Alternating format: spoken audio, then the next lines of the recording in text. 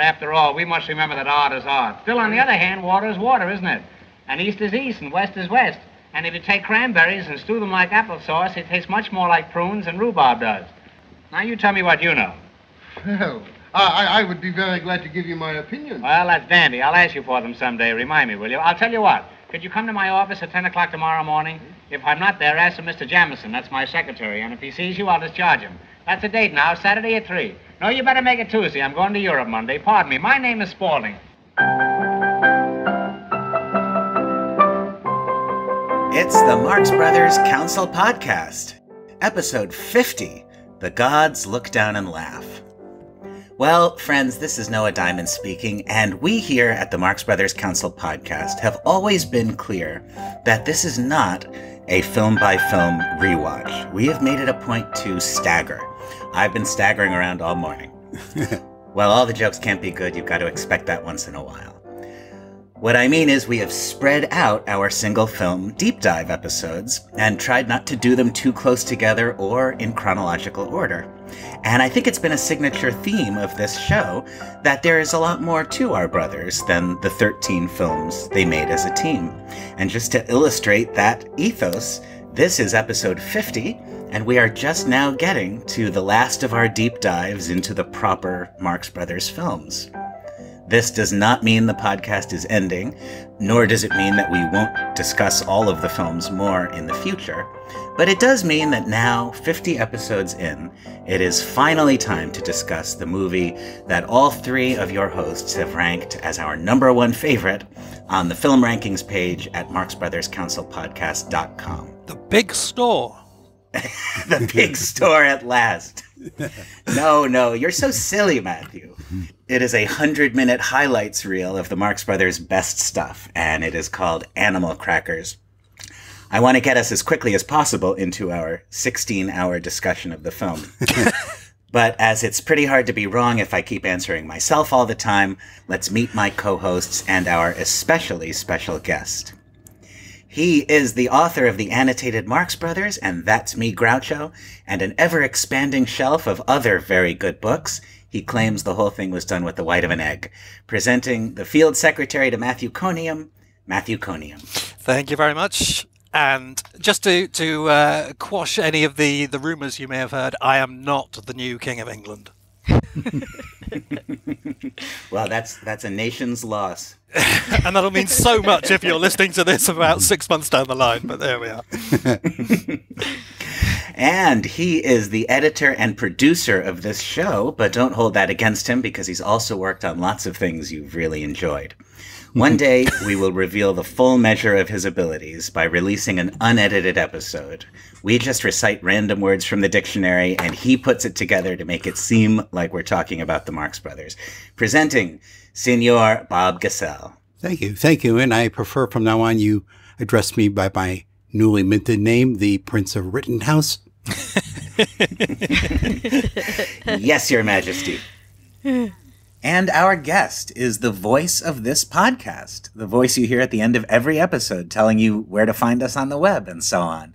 She's also a mother of two, a performer, musician, DJ, and event producer, and a big Marx Brothers fan. And if that's not enough to make you feel sympathy, she is also married to Bob Gassel. Woohoo! Yes, folks, it's the other woman in Bob's life. That is not the manicurist from A Night at the Opera, but the wonderful Heidi Gassel. Well, thank you for that great intro. I'm so excited to finally be here. Well, Heidi, as you undoubtedly know, we ask all of our guests to start off by giving us their origin story, by telling us how they got involved with the Marx Brothers. Okay. So my dad actually passed away when I was 3. I didn't really know much about him. And there was some film discovered, like, up in our attic when I was a little older. Yeah, it was some home movies of him, right? It was, like, really the only thing I had left of him. And I really got into projection, and I got into old films. There was, like, this old Abbott and Costello chopped up slapstick thing that came with the projector. I actually went and bought a catalog of movies that I wanted to order. circled off a bunch, and we didn't really have a TV all the time. It was my single mom raising me, and she had a great sense of humor, and I had a Jewish upbringing, and I think that was, just a lot of the humor I was raised with. I never got to buy all the films I wanted, but we'd go into town and see some films in New London at the Guard, I think it was. There was like some old theater there. Then when we did have a TV, I would watch old movies. Like, I just loved old movies. And I got into Laurel and Hardy, and I loved the Marx Brothers. I loved Chaplin, and just anything like that I really loved. And then fast forward, I moved to Chicago with a couple posters. I had a Chaplin poster, and I had the Animal Crackers poster. So I went to college. I went to Columbia College in Chicago, and I studied theater and radio and television and improv. So a few months later, I was in an apartment, and I was looking for a television set, and somebody was selling it.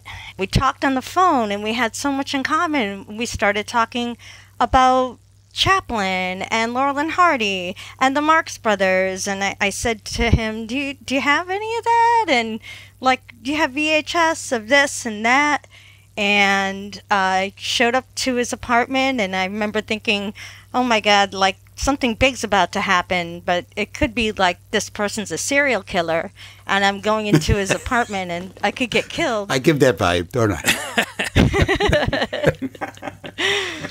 And then I met Bob, and he actually had the poster. He had the catalog that I had when I was a kid, and he actually had films that I circled off and that I wanted. So that was cool. And then I just started getting into it more.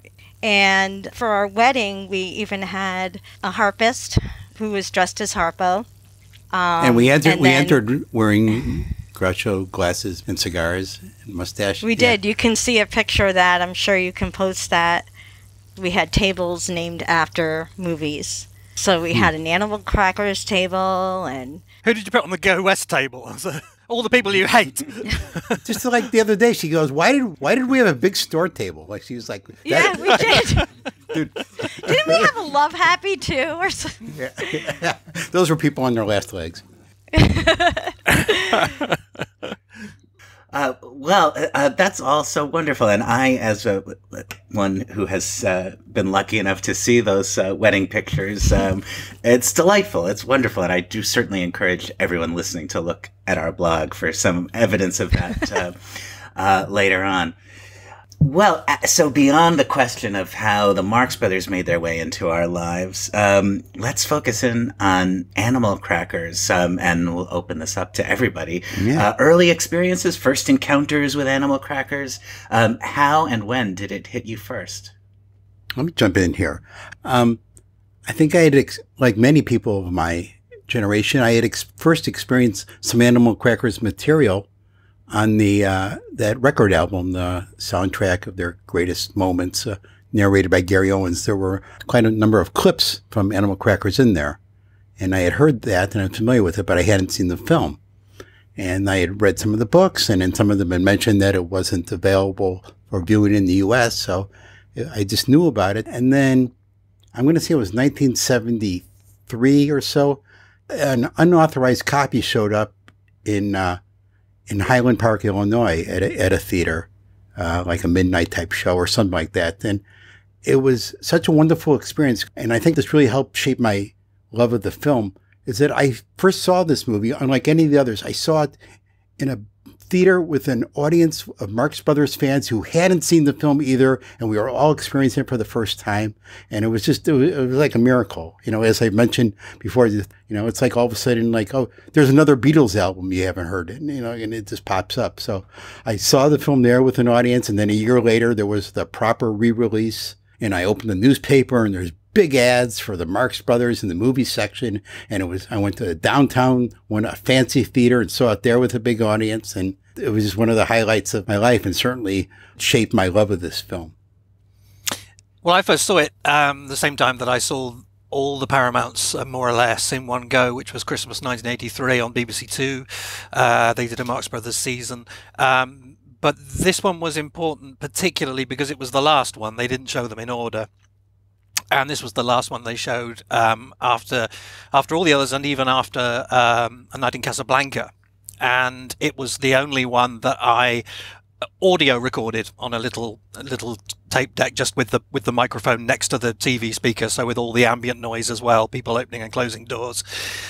So until video came around and until some more showed up on television, that was my one owned piece of Marx Brothers, this hissing, poor quality audio of the soundtrack of that film, which I listened to throughout 1984, God knows how many times. Do you still have that tape? I don't. I wish I did. It's long gone, I'm afraid. Like, my early viewings of Animal Crackers, I don't have a particular memory of seeing it for the first time. I think I saw it fourth after Duck Soup, Opera, and Races. And I know that I identified it right away as, oh, this is what they were like on stage. This is the best film record we have of that. But I don't have a particular memory of my first viewing. I do think it's interesting how this particular Marx Brothers movie is always new again. I mean, the ceremony around its re-release in the 70s, of course, as Bob details, it presented itself to a generation of fans who had never seen it, and it was this legendary kind of an almost lost film, at least in the United States. So it was new then, and it also became new again not that long ago when the restored version was released in theaters and also on Blu-ray.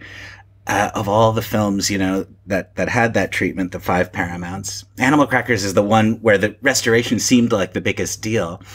Maybe because it's just even more beautifully and thoroughly restored than the others, and it has missing material restored to it. But as much as I've always loved it and considered it peerless among the Marx Brothers films, in 2015 or 16, when the restoration came out, I felt like I'm going to have to watch this hundreds more times in order to get familiar frame by frame with this much enhanced version of it. Mm-hmm. Also, Animal Crackers itself is meaningful to me because it was the first Marx Brothers piece that I saw on stage when I was 15 at the Goodspeed Opera House. Beautiful production with our friends Frank Ferrante and Les Marsden. Robert Michael Baker played Chico, if you're wondering, and Craig Rubano played Zeppo. I've talked about that production in my book and how it led to the Alsatia's revival in some ways. But because of that, this was a Marx Brothers piece where I actually had the stage version and the film version in my head fairly early on and was always watching it from those two perspectives. Let me address something that's sort of the elephant in the room here. I think everyone needs to know where we're coming from. Animal Crackers is my favorite Marx Brothers film, no doubt. That doesn't necessarily mean it's their best film. Yeah. If you're in the cinema, if you're in the movies, it's hard to make a case that it's a better movie than Duck Soup or Night at the Opera. Those are works of cinema. Those are full-fledged movies. I love this because to me, it's the best representation of the Marx Brothers as performers and their magic. I mean, they're not really helped by the director or the editor or anything else. It's basically just them carrying the show, and they do it beautifully. And I just really think that this shows how great they were more than any other work that they put out. Yeah, I agree with that completely. That's right on the nose. And I also think there's much to be said for Joe Adamson's approach, which is to not really think of them as films at all, but rather as scenes, which are just accidentally corralled into 13 separate little pens, and really you should think of them as scene by scene. But yes, I mean, of course, it's not a good film in any sense in which Citizen Kane is a good film. And if I worried about that sort of thing, that might even influence me slightly to sort of downgrading it slightly. But it doesn't influence me in the least because it's not what I come to these films for. Maybe Victor Herman, who directed Animal Crackers, was the best director they ever had, because more than any of the others, he just pointed a camera at them and didn't try too hard to make a movie. It's interesting to me that Bob, this is your favorite just because I've sat through decades of movies with you, and many times we come out of there and you say, yeah, that was more of a play than it was a movie. And you usually seem to prefer movies that are movies, and so it really shows that it doesn't have to be a great film, but maybe they're just being who they are here, and that's why you love it so much. I think even their more cinematic movies that came later, it's still true that the main virtue of those films is that they preserved the work of this incredible stage act. And so Animal Crackers doing that a little better, maybe 10% better than any other film, makes it my favorite.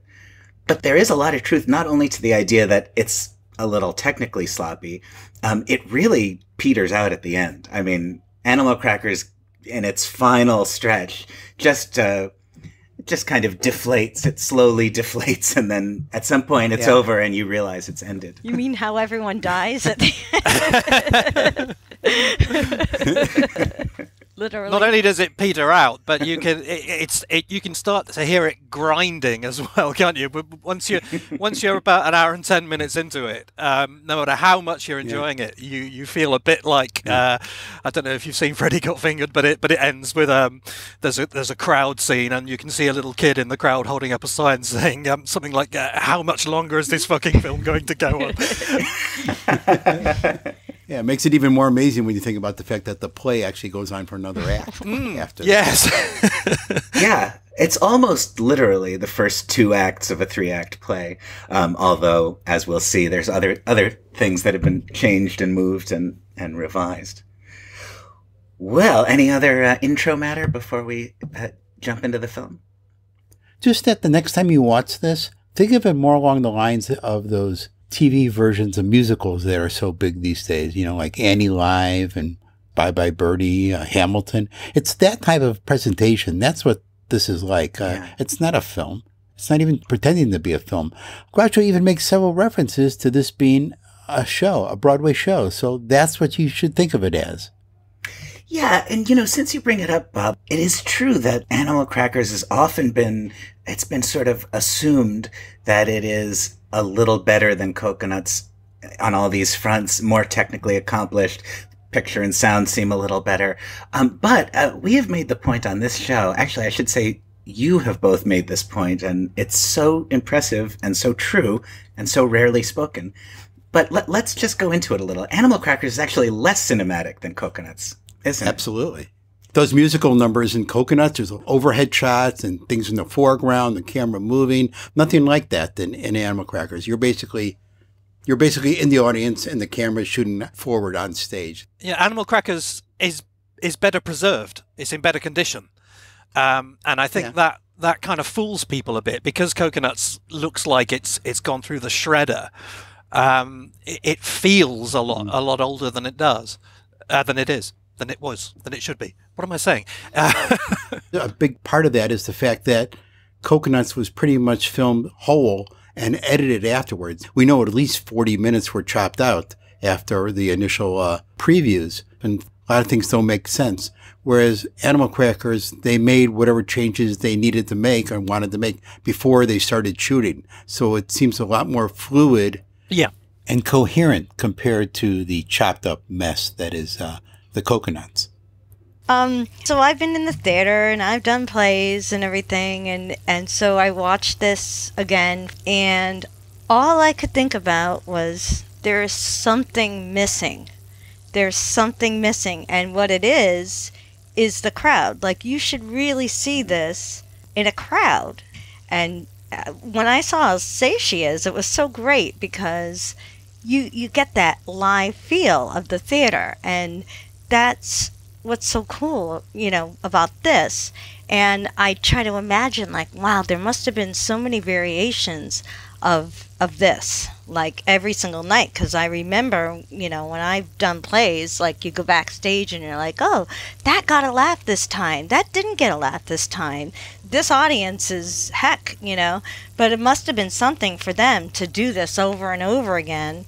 Yeah. I wish you could go back in time and just see all these variations of this. That would be cool. And I love the Rocky Horror Picture Show, and you can't really watch it on video at home alone, you know, and I feel like this is kind of, it's better with an audience, I think. I think because Animal Crackers is so dense, it's so packed with jokes. I mean, there's Adamson says, you know, Groucho must have funny lines for everything. He's just got so many to spare. And Matthew, you point out in your book that Groucho seems to have so much good material in this movie that he can throw half of it away, just mumble it under his breath. And I think the density of this film is one of the reasons that we feel like we're seeing them on stage. It feels like we're a little closer to the ad-libbing, unpredictable Marxes that we've all read and heard about than we get in any of the other films. Mm-hmm. Well, let's unspool the first reel. This movie begins with beautiful music, the music of Kalmar and Ruby, heard for the first time in any Marx Brothers movie, and begins a little bit misleadingly, as you also point out, Matthew, in your book. We start off like feeling like we're very much in an operetta. Hives and the Footmen, played by this group called the Music Masters, have their little opening. It's not even really it's more of a song fragment than a song.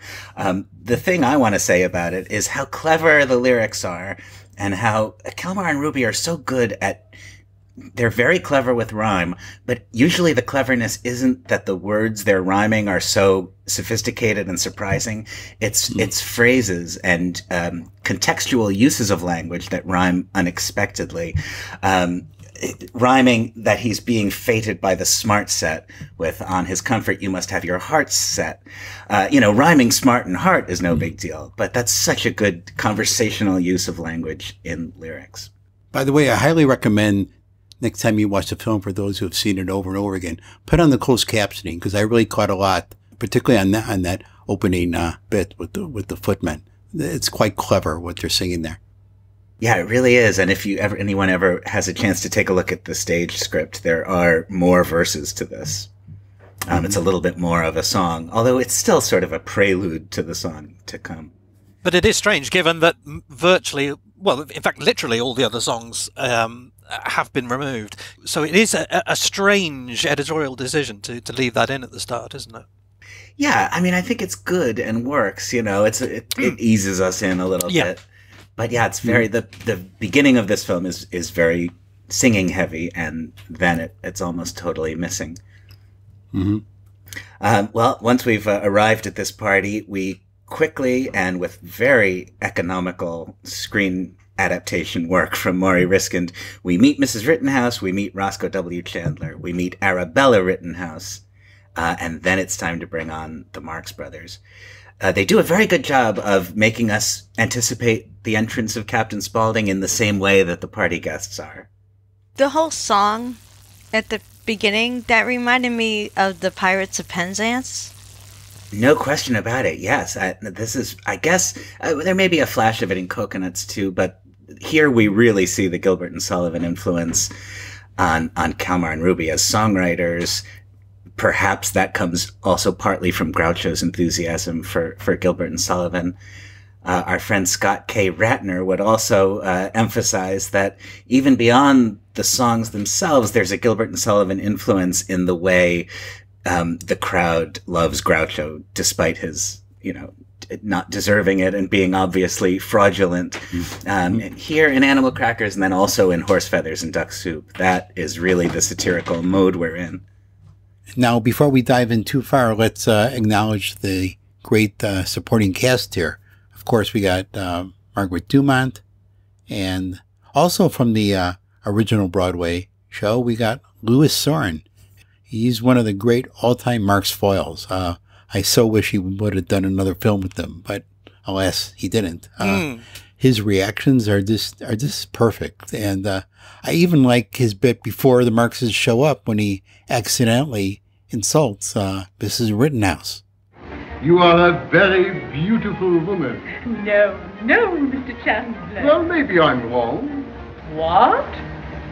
And of course, there's Lillian Roth. It's not often you see a romantic lead in a Marx Brothers film and wish they were on screen more, but I want to see more of Arabella Rittenhouse and that whole scene with her and her mom. I think she's great. She's having so much fun. I guess legend has it that she got sent from California to New York to do this film as some sort of punishment.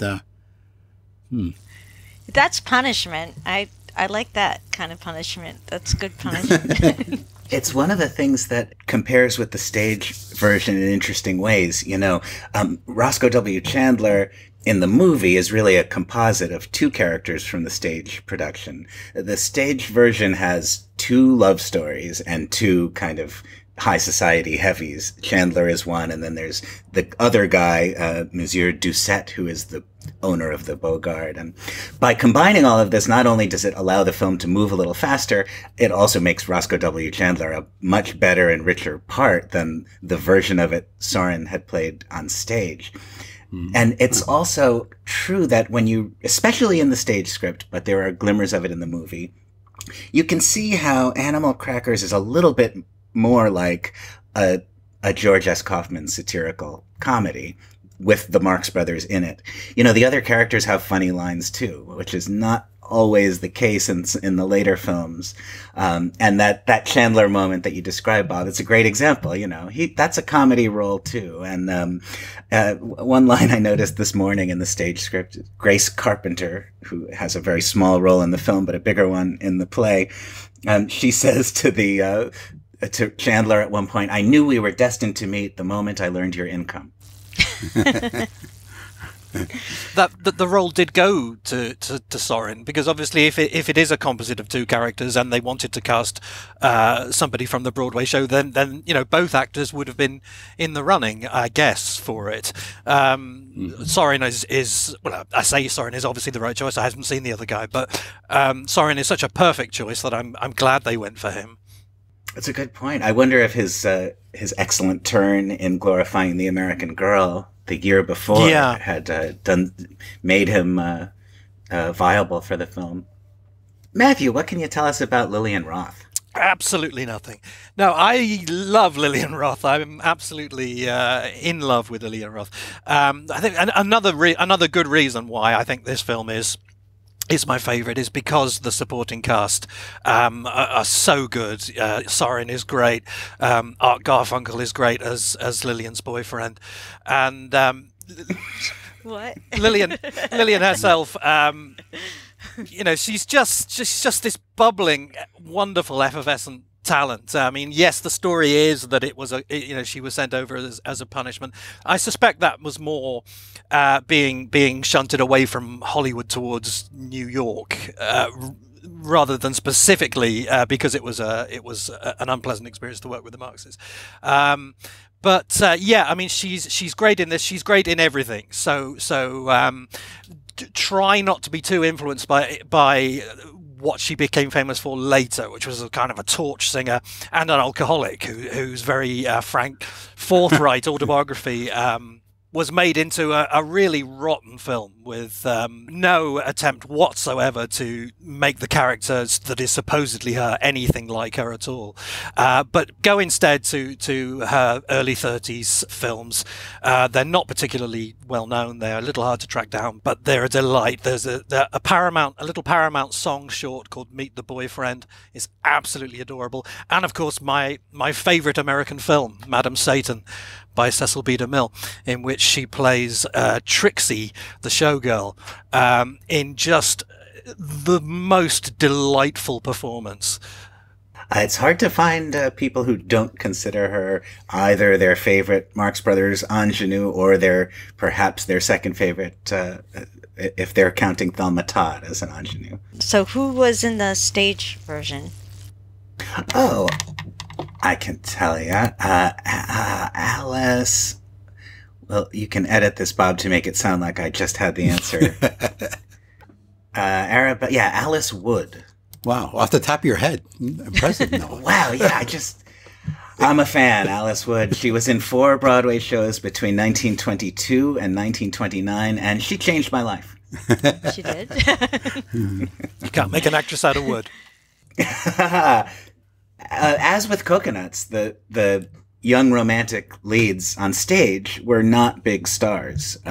They were newcomers essentially. But in the film versions, they were replaced with big marquee names, like Art Garfunkel. And you really feel that, too. It worked out that Lillian Roth was in this part, and I loved her. She was great.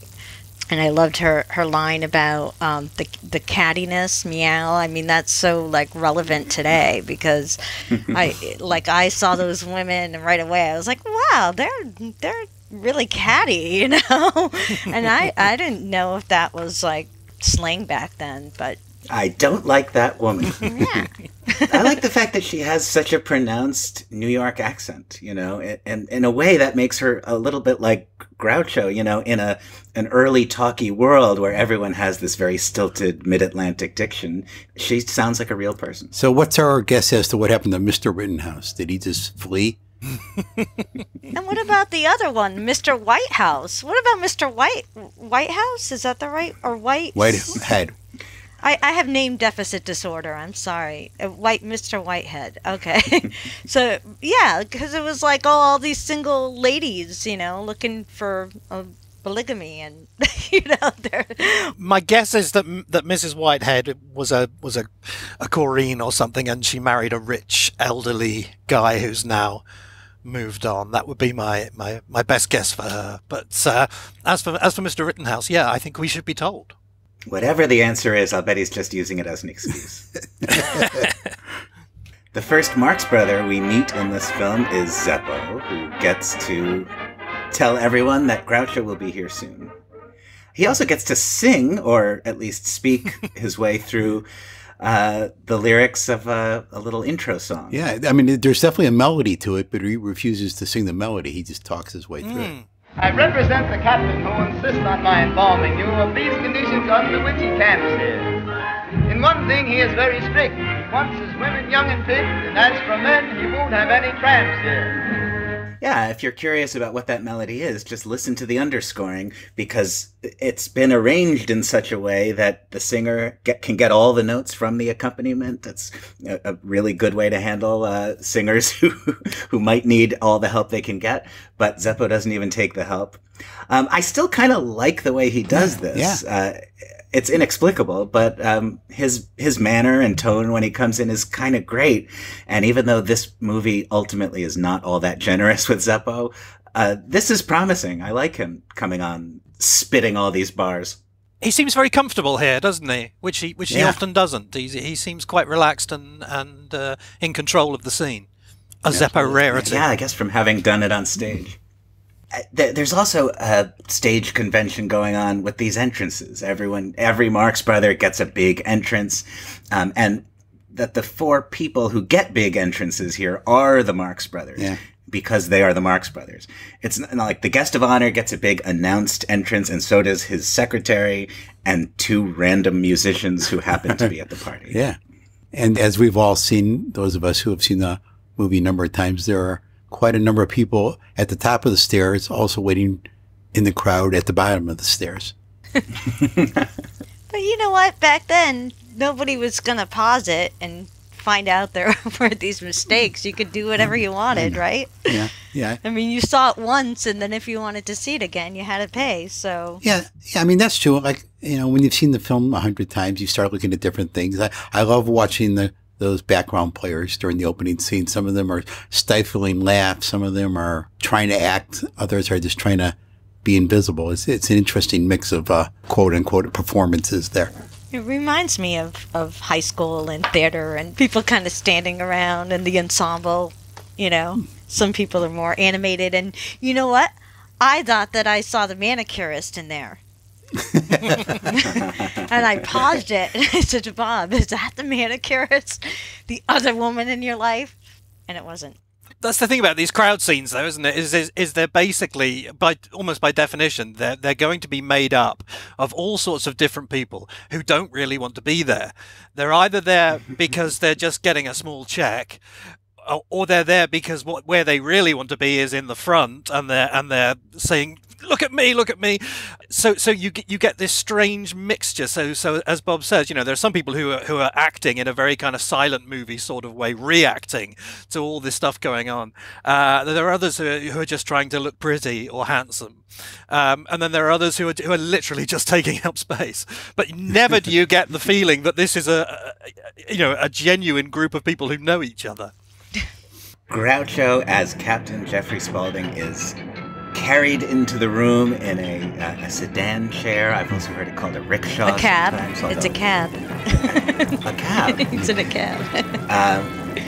And pretty soon we are right into some sparkling comedy material and the musical number probably most associated with the Marx Brothers, Hooray for Captain Spaulding. Hooray for Captain Spaulding, the African explorer. Did someone call me Schnorrer? Hooray, hooray, hooray. He went into the jungle where all the monkeys throw nuts. If I stay here, I'll go nuts. Hooray, hooray, hooray. He won all his reliance in courage and defiance, and this is life for science. Hey, hey! Here we are, white man, will come again, the acre. I think I'll try and make a... Hooray, hooray, hooray. What are your thoughts? Well, for a song that is so identified with Groucho, he has relatively little to do in it. He only sings a couple of lines. He basically just dances around.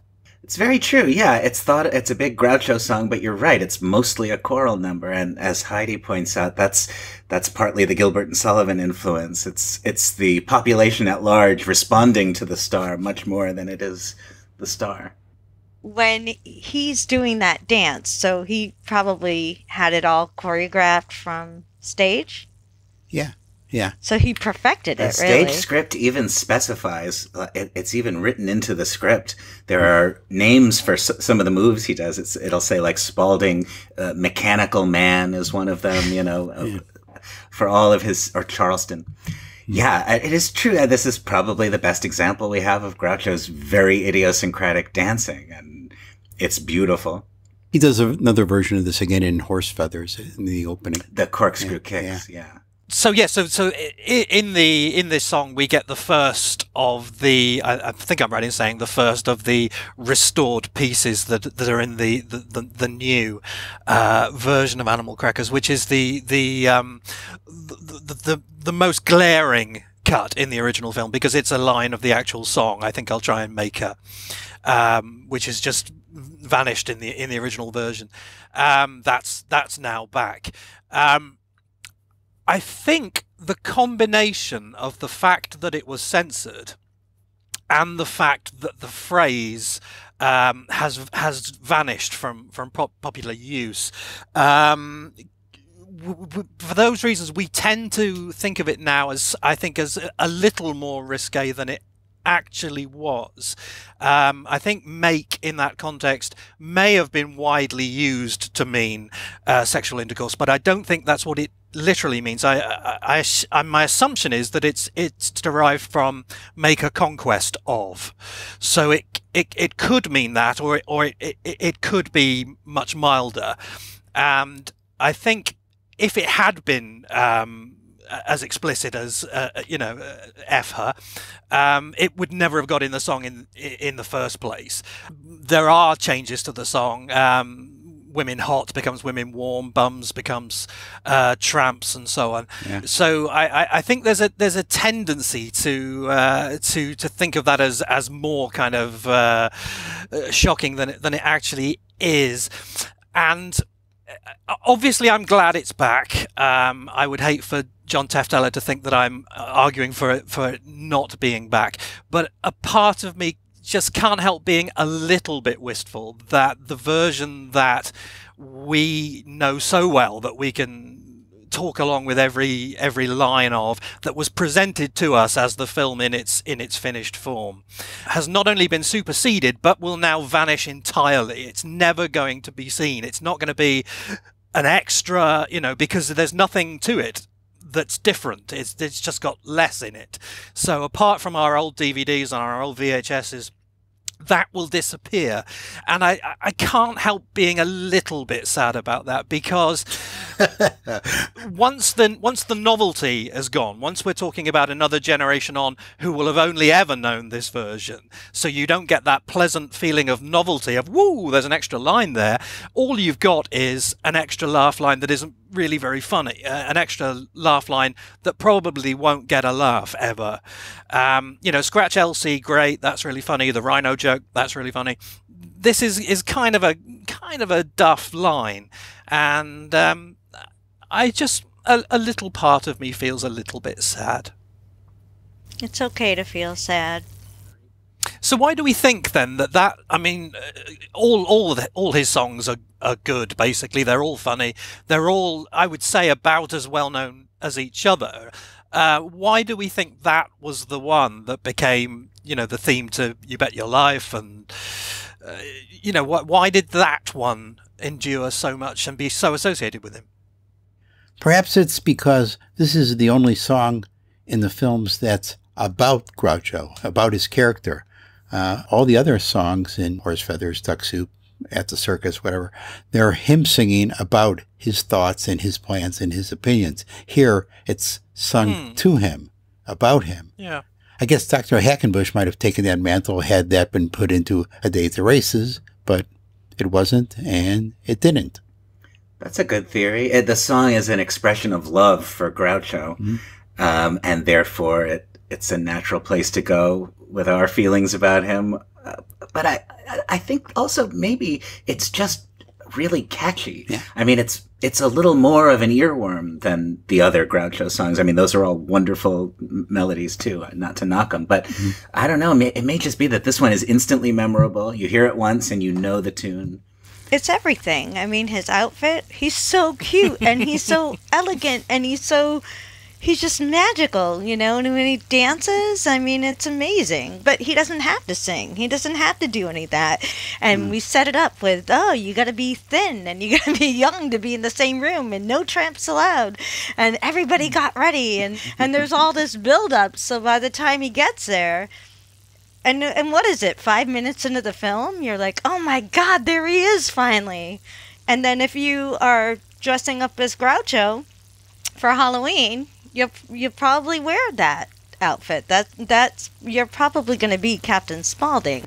And it is just true. And I'll probably say a lot of things like this over the course of this episode. As great as they always are, and as wonderful as so many of the other films are, here it's just a little more so. And Groucho's performance, his presence on screen in this movie, he is beautiful. I mean, he's magical, and more than he ever was any time or anywhere else. Yeah. This is, I think, the greatest talking comic performance ever captured by a camera. And especially when you compare it to Cocoanuts, it's like night and day. I mean, he's just brimming with confidence. He's playing to the camera.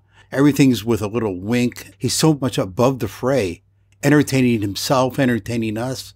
It's just a perfect balance that, as great as some of his later performances were, I don't think it ever hit the sweet spot as well as he does right here. And of course, this is the first time really where he knows he's a film star, because Cocoanuts was just sort of like a diversion.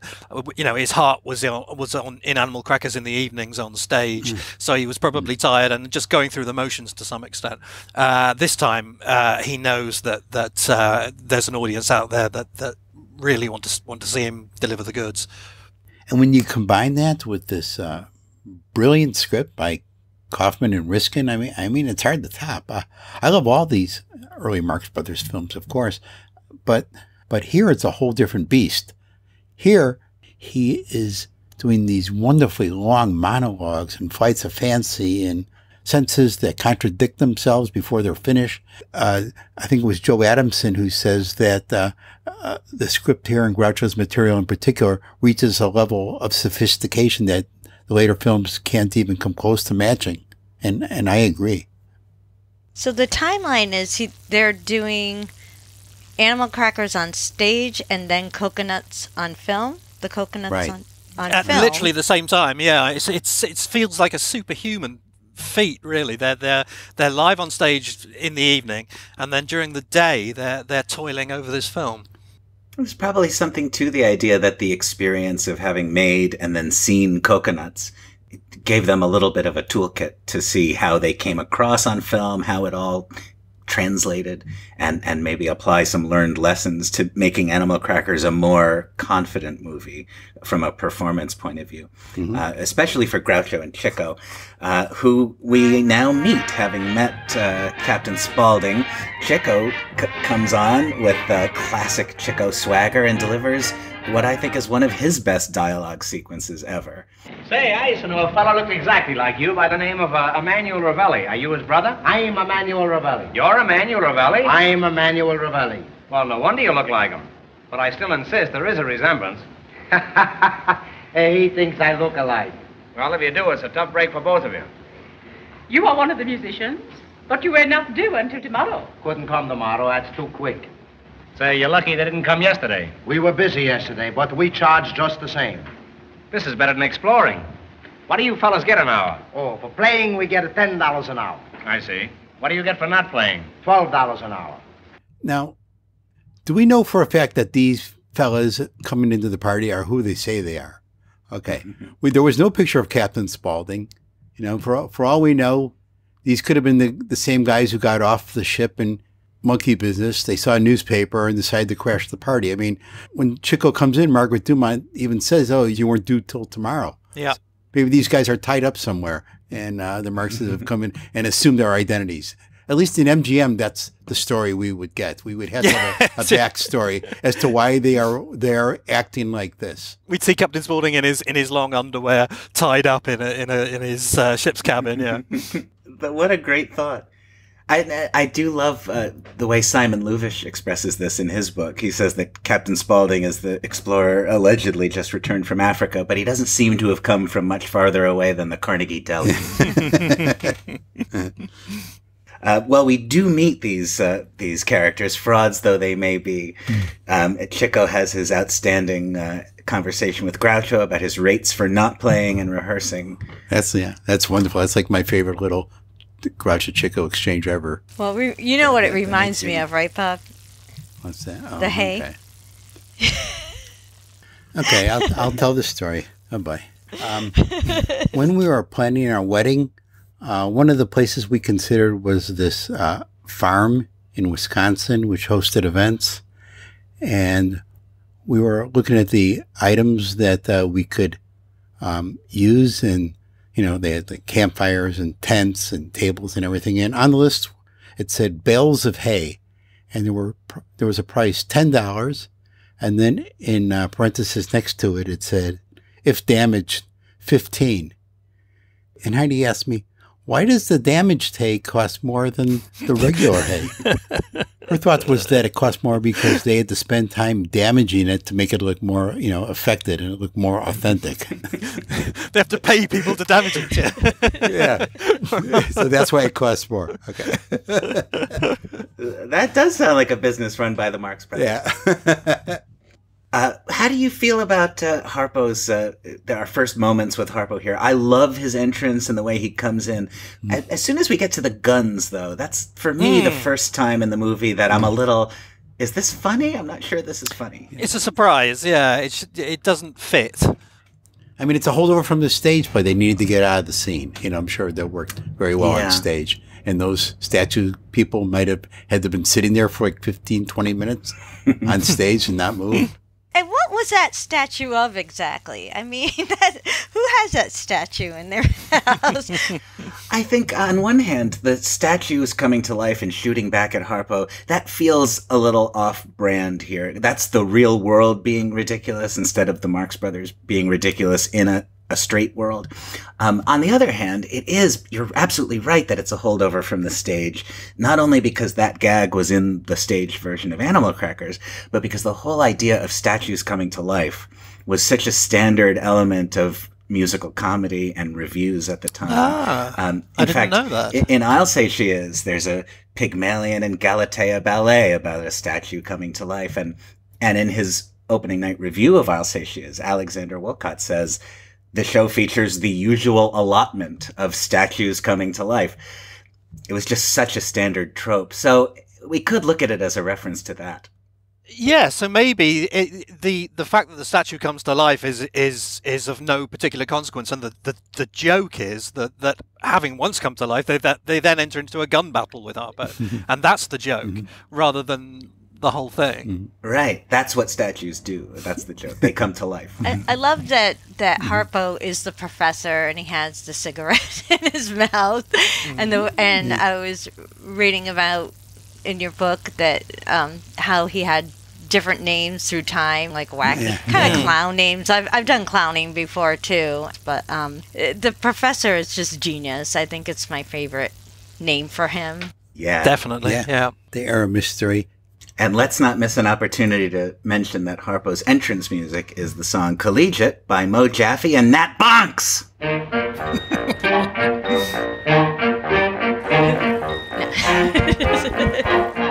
Which Chico plays, doesn't he, in Horse Feathers, I think. Oh, yes, it's Chico's piano solo in Horse Feathers, too. A hit song of the 20s, a hit sort of doggerel song of the 20s. All right. Well, now the plot starts to move. We get more about the painting with Hives and Mrs. Whitehead and this Mrs. Whitehead's friend Grace Carpenter. We get our first love scene with Lillian Roth. And it's a little Marx Brothers free stretch here until we get to Groucho's love scene. Well, wait, do we have anything to say about Mr. Hal Thompson, or the less said the better? Oh, is that who it is? Is that who it is? Hal Thompson, that's who we're talking about. Oh, I thought it was Art Garfunkel. I'm afraid I have nothing to say about Hal Thompson. Does anybody?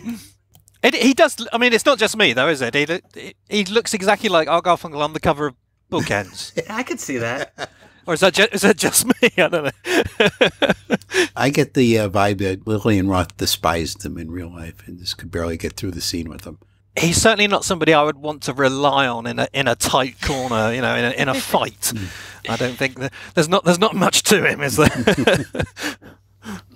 I'm just looking at Google results for him on the fly here. I will admit I have done no research into Hal Thompson, but I can see that the most Marxian credits on his resume, other than Animal Crackers, are television versions of The Man Who Came to Dinner and You Can't Take It With You, both in 1947. You didn't watch his biopic? You didn't see that one? I'll cry next week. He played Henderson in You Can't Take It With You and Mr. Stanley in The Man Who Came to Dinner. He reminds me of the guy that played Dagwood. Blondie? He reminds me of that actor. And also the line that I loved. They'll say you're a great artist, you'll get 6 commissions for painting, and we can be married and divorced in no time. That's such a great line. Yeah. And you know, I love Animal House, and one of my favorite parts is the post scene where they say, you know, this couple was married, but then they were divorced. And it always gets a laugh. Yeah. And this was years before that, and that's a hilarious line. Just imagine what Thalberg would have made of that. You know, the idea that you need these young lovers that you care about because you care, you know, you want them to get married and to go off into the sunset together. And here we have 2 young lovers saying they're going to be married and divorced in no time. It's the perfect encapsulation of what he wouldn't have liked, isn't it? Yep. Yeah, and it's also a perfect encapsulation of the kind of brittle, cynical 20s George Kaufman language that all these characters are speaking. So while we're talking about the painting, where is this painting now? Like, I'm sure they had many versions they used for the film. Well, there's at least 3 that we see on screen at the same time. And I think I know who painted them. I don't think that is in the book. I think we got that later, and it's sort of in the second edition pile. And you're now going to ask me who it is, and I can't remember. But I do have a likely name for the guy who did the paintings.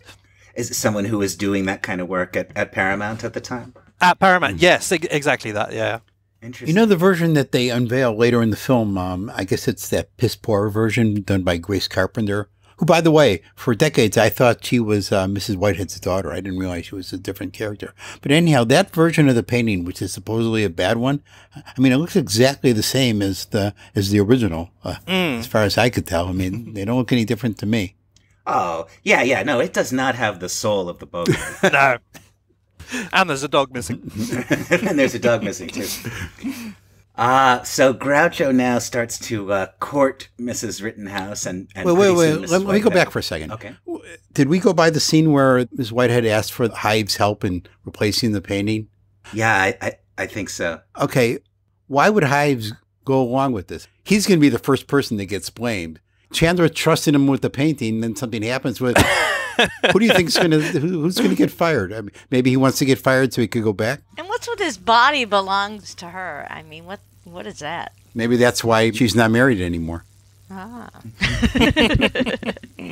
Hives is a strange character here. I mean, he's a little bit sketchily drawn, and he's basically a plot device. But he is somewhat sinister, isn't he? He's done time before. He tells us later in the film. He's handy with the chloroform. Exactly. Yeah. Maybe that's a little bit of Kaufman. Like Hives too is a fraud. It's not just the Marx Brothers who are posing as something they aren't. Hives and Roscoe W. Chandler. Everybody is a little frowsy here. Those women, they're supposed to be friends, right? And they're catty bad girls.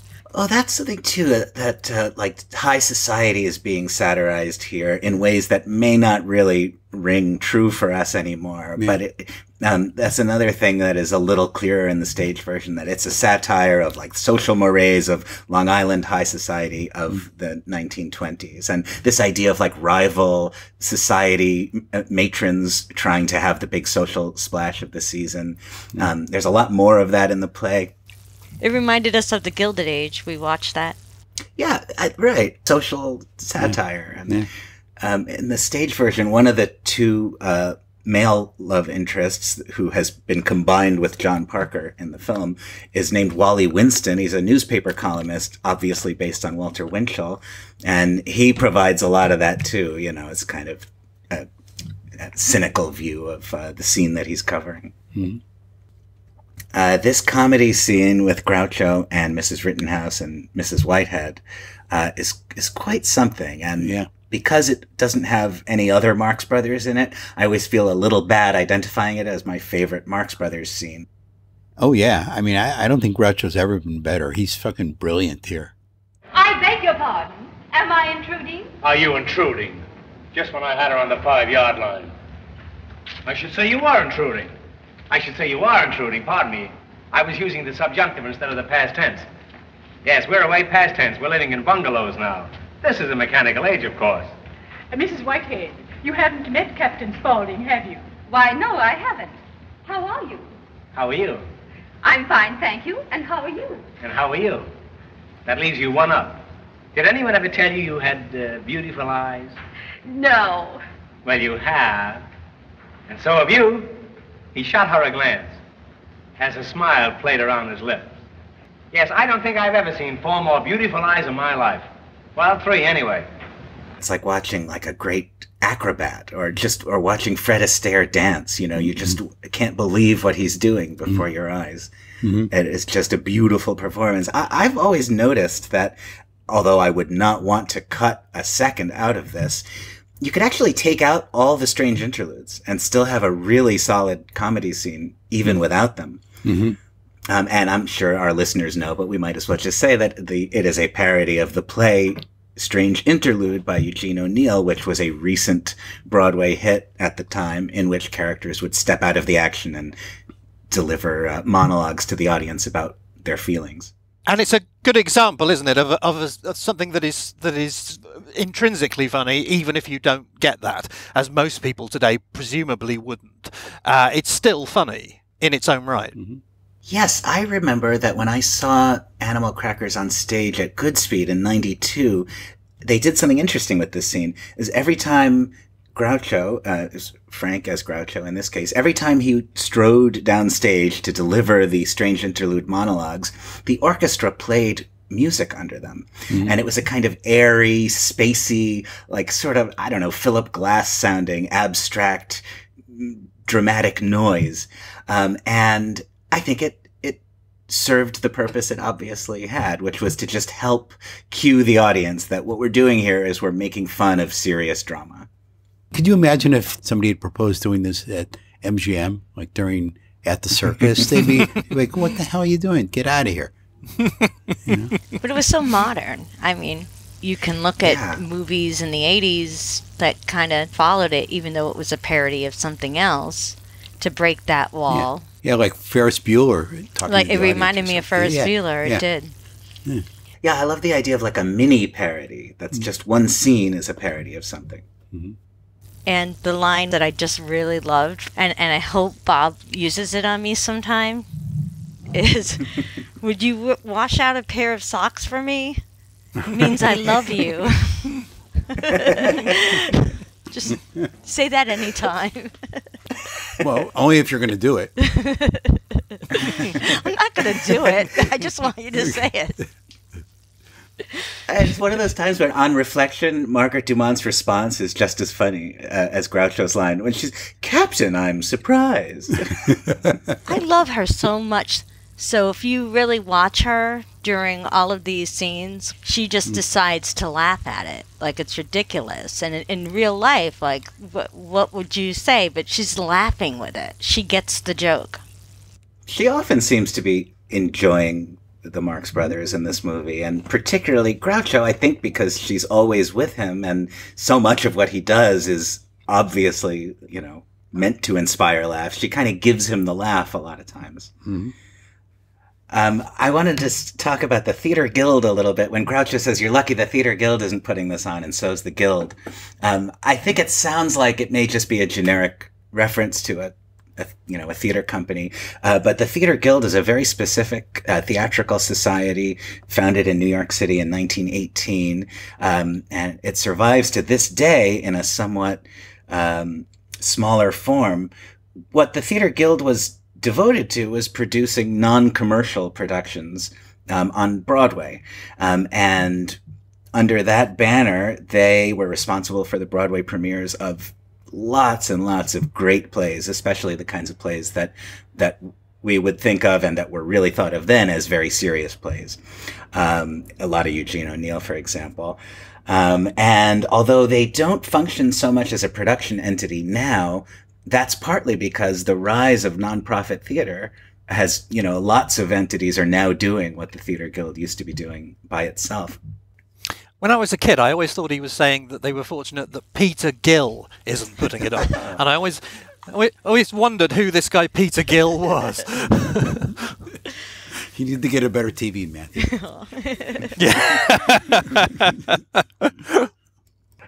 Well, I think the next big thing to talk about is Harpo and Chico's encounter with Roscoe W. Chandler on that beautiful set of stairs. Oh, man, the staircase. I love that thing. You know, this is such a wonderful scene. Harpo and Chico make mincemeat out of Chandler here. He doesn't do anything to deserve it. He's being friendly enough, but they have their way with him. And usually when somebody's being pickpocketed, they go after, you know, their watch or their money or whatever. But they don't seem interested in anything like that. They get his socks and his tie and his birthmark. And, of course, there's that sublime moment when Chandler calls out Chico for not being really Italian. I love that. Yeah. And here, of course, we get an example of a lost topical reference making mischief, with so many books saying that Chandler is revealed as a fish peddler called Abe Kabibble. He isn't, of course. He looks like the cartoon character Abe Kabibble. And the problem is that it's caused unnecessarily by Chico, who has decided to call him Abe the Fishman. So the fact that he is called Abe makes that mistake almost inevitable. In the play script, I believe he's called Ivan the Fish Peddler. So we're just looking at Chico deliberately sowing the seeds of confusion there. I have a question about the set again.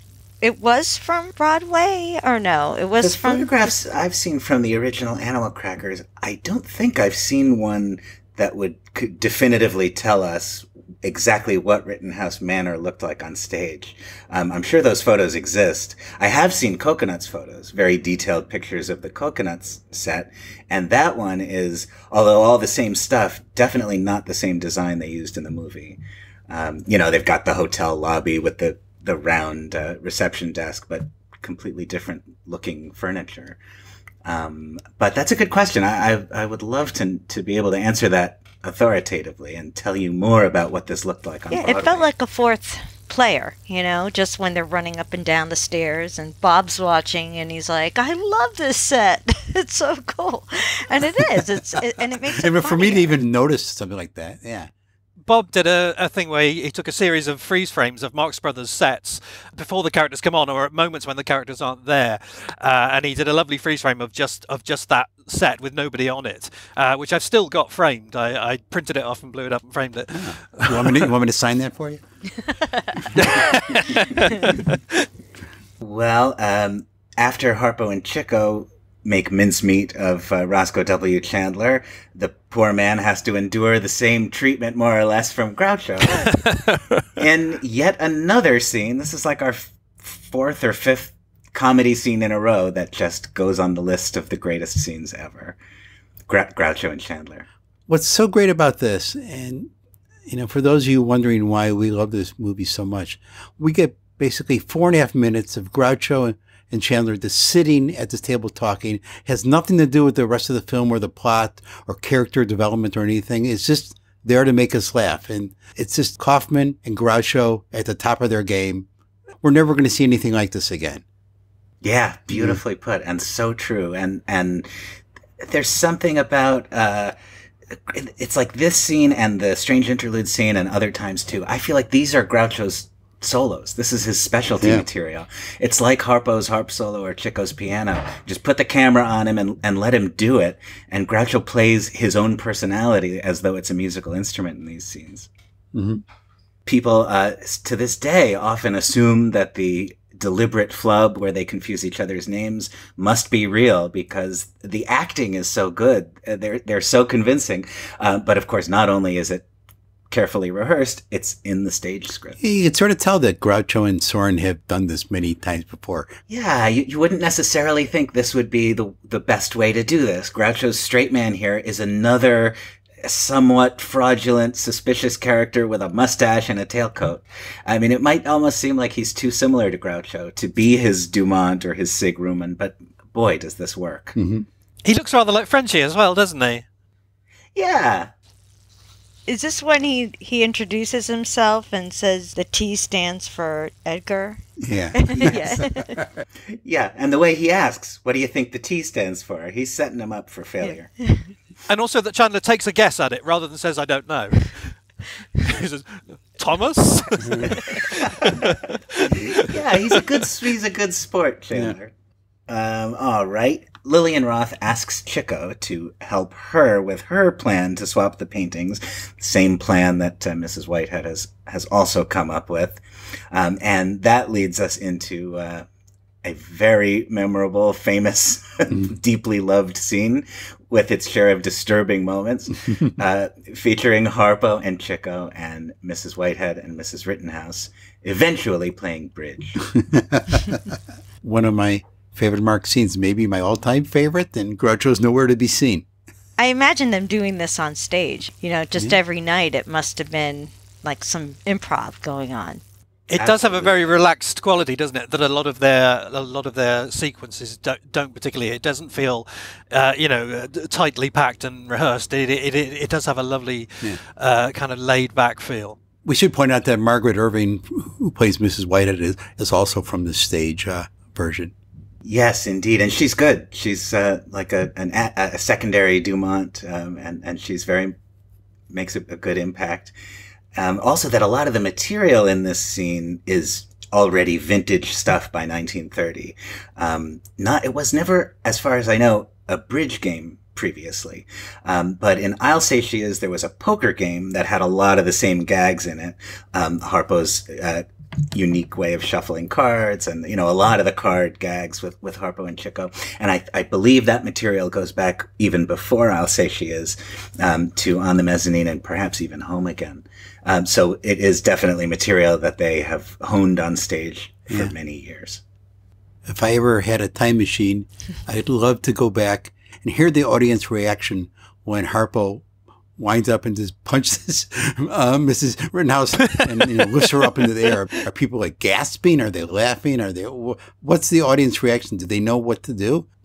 It seems, I don't know if it is, but it seems almost like a deliberate test of how much Harpo can get away with. Well, if they put it in, maybe it got a lot of laughs on stage, too. They must have taken their best stuff and put it in there, right? It's definitely in the script exactly as, you know, as we see it in the film. And that's a great point, Heidi, that if it wasn't a big success with audiences, I'm sure they wouldn't have stopped for it, because it is a big, loud moment. It really stops the show. It would be embarrassing to go through that every night if you weren't getting big laughs. Even if you were. And what makes it even better is that not 30 seconds after this is over, they're like, okay, let's sit down and play cards. Yeah. The two ladies are so polite. They're willing to go through with this. I mean, they are given every indication that they're not playing a straight game with reasonable players. What, you mean there's not 4 ace of spades? You know, that makes this scene a pretty good example of that Gilbert and Sullivan dynamic that Scott Ratner is always telling us about. You know, here it's not Groucho, but Harpo and Chico are getting that same sort of endless deference. You know, I will sit here and act as though we are playing a game of bridge the way reasonable people would in a situation like this. Mm-hmm. And I'm not going to acknowledge that you are obviously frauds and cheats. That's the thing, isn't it? They're challenging social convention by being as overt as they possibly can. You know, but they're not being subtle in any way. They're going as far as they possibly can to see just how much these stuff shirts will put up with. Well, this is when I remember my college days, and I went to school in Chicago and studied with people who did Second City and improv. And you're always supposed to say yes and you don't say no but, and you don't say you're cheating, bye like right away. You kind of go along with it. That's what Margaret Dumont does. Yeah, and it's important, isn't it, that she finally gets cross, gets fed up, and leaves when the scene ends, not when she's received the worst indignity. You know, she's sticking around after that pummeling, but it's the relatively mild annoyance at the end of the scene is enough to send her on her way. I just imagine that they did this like hundreds of times on stage. I'm guessing they worked it out where everything was just building to a fever pitch, and they knew exactly what was the right time for her to throw her cards down and storm off. Well, the movie stays with Harpo and Chico after this scene, and we get their efforts to replace the painting with the painting that Lillian Roth has given to Chico, that John Parker painted. And I guess the first stretch of comedy material we have in this sequence is the scene in which Chico asks Harpo for a flashlight. Yeah. I really love this. It's one of my favorite Harpo devices, and also one of my favorite Harpo and Chico film encounters. To me, it is a much, much better version of the kind of thing that'll happen in later films with charades games, you know? Yeah. A communication challenge between Harpo and Chico, but in this case, capitalizing not on the fact that Harpo goes to great effort sometimes not to speak. Here, the gag is that he's got everything in his coat.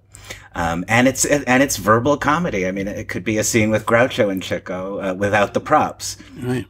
I mean, it's a combination of Harpo not understanding and Chico not being precise enough with his language. So so the confusion is more understood rather than somebody's an idiot. Very true. Yes, and at the moment when Chico finally gets frustrated and releases a list of all the things, you know, you give me the flush, the flutes, and Harpo in that rhythm starts playing the flute along with Chico's patter. It's one of those sublime moments. Not only is it just so good and funny, it's so Marx Brothers. You can't imagine other comedians finding themselves in that gag. Mm-hmm. I want to mention that this scene contains my wife, Amanda's favorite, or one of her favorite moments in all the Marx Brothers films. And it's when Harpo is up on the ladder dealing with the painting. The lights have gone out, and Harpo is making noise. Chico is worried that they're going to be discovered.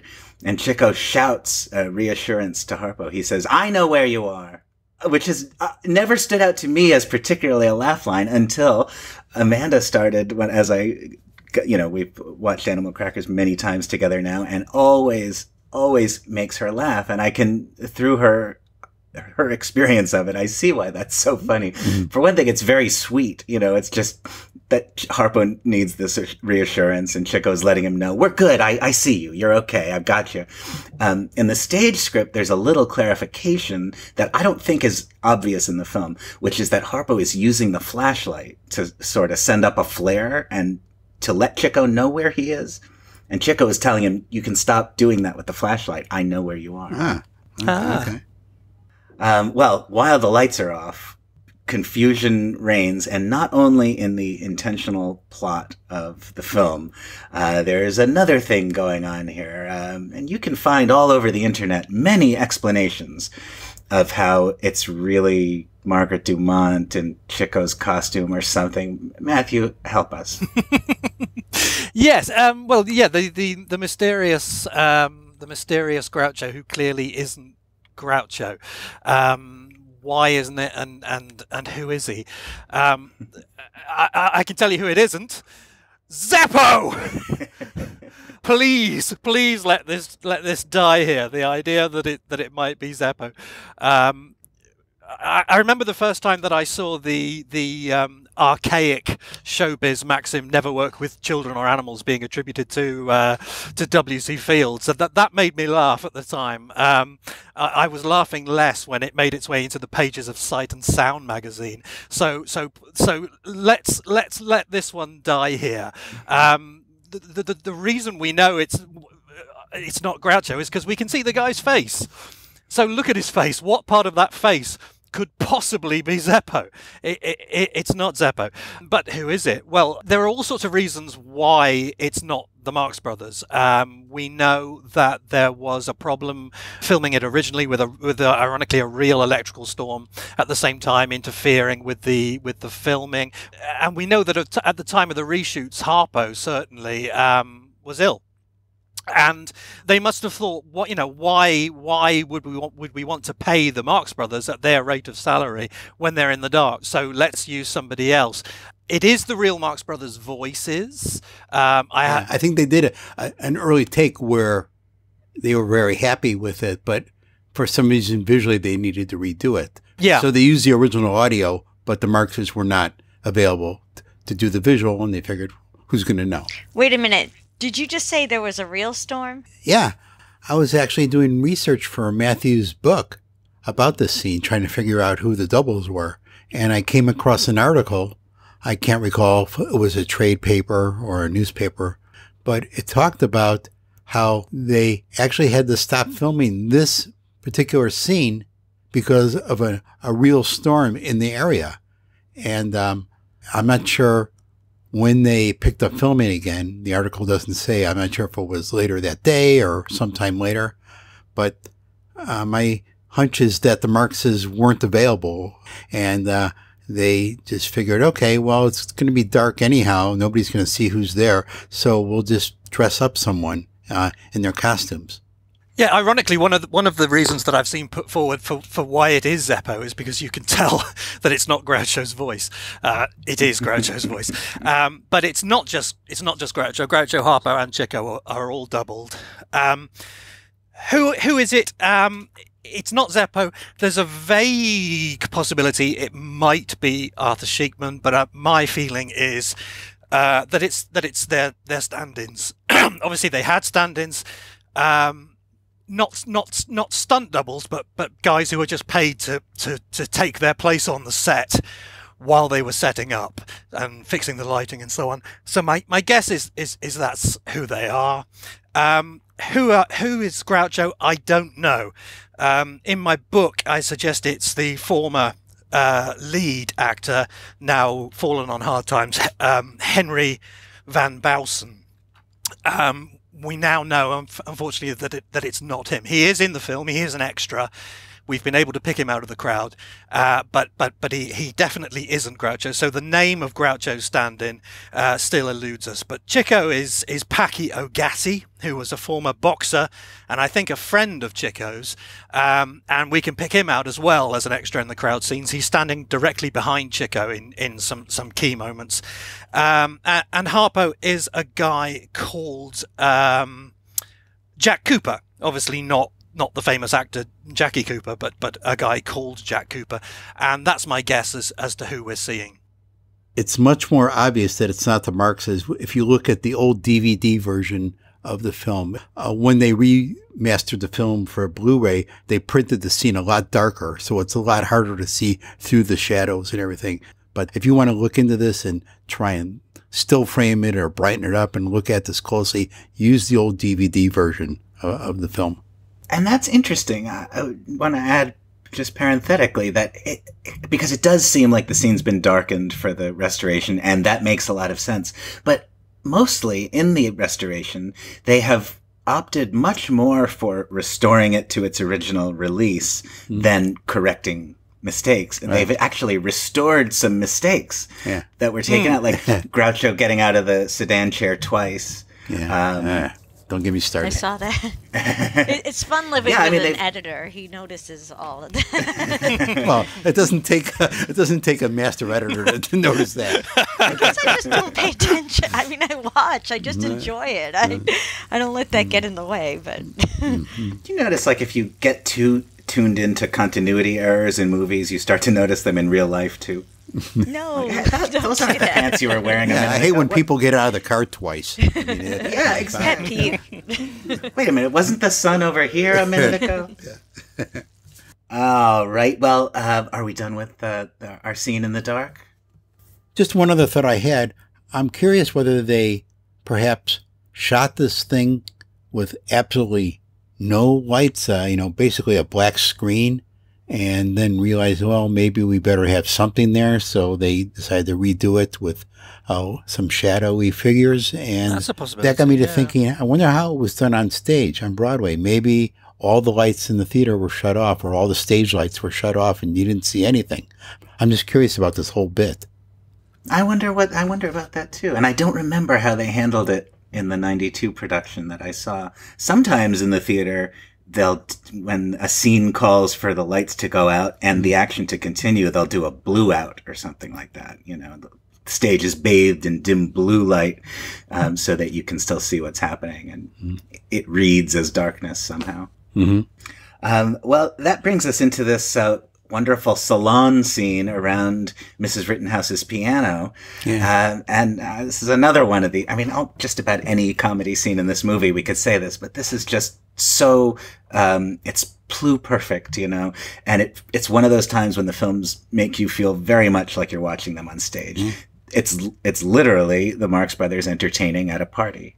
And it could be a short. It really could. If you think those, particularly those Robert Benchley films where he's playing an annoying official person, like Opening Day or How to Vote, it could easily be a very sophisticated New Yorkie short film, couldn't it, in its own right? What's funny is when I was watching it, I thought that, but I also thought these could be like memes. Yeah, the speech about exploring Africa is like, stand-up comedy. And do we have any idea why Zeppo wasn't invited to this shindig? Or to the opening of the unveiling of the painting itself. He's the only person in Rittenhouse Manor who isn't there. We haven't seen him since the first scene. Yeah, his job is just to get there early and make sure no one's a tramp and... But back to Groucho's great speech about his feats in Africa, it's so curious that there's at least one or two lines in here that are way more blue than other things that had been cut out, and it just shows how random some of this stuff is. We took some pictures of the native girls, but they weren't developed. But we're going back again in a couple of weeks. A very enlightening speech, Captain. And I think it's a reflection of the haphazard way that this film was censored. That I think I'll try and make a was taken out and that wasn't. Yeah. It probably just passed them by, or at this point in the film, they're probably just concentrating on it less. I think. Somewhere My Love Lies Sleeping with a male chorus is perhaps even more so. Yeah.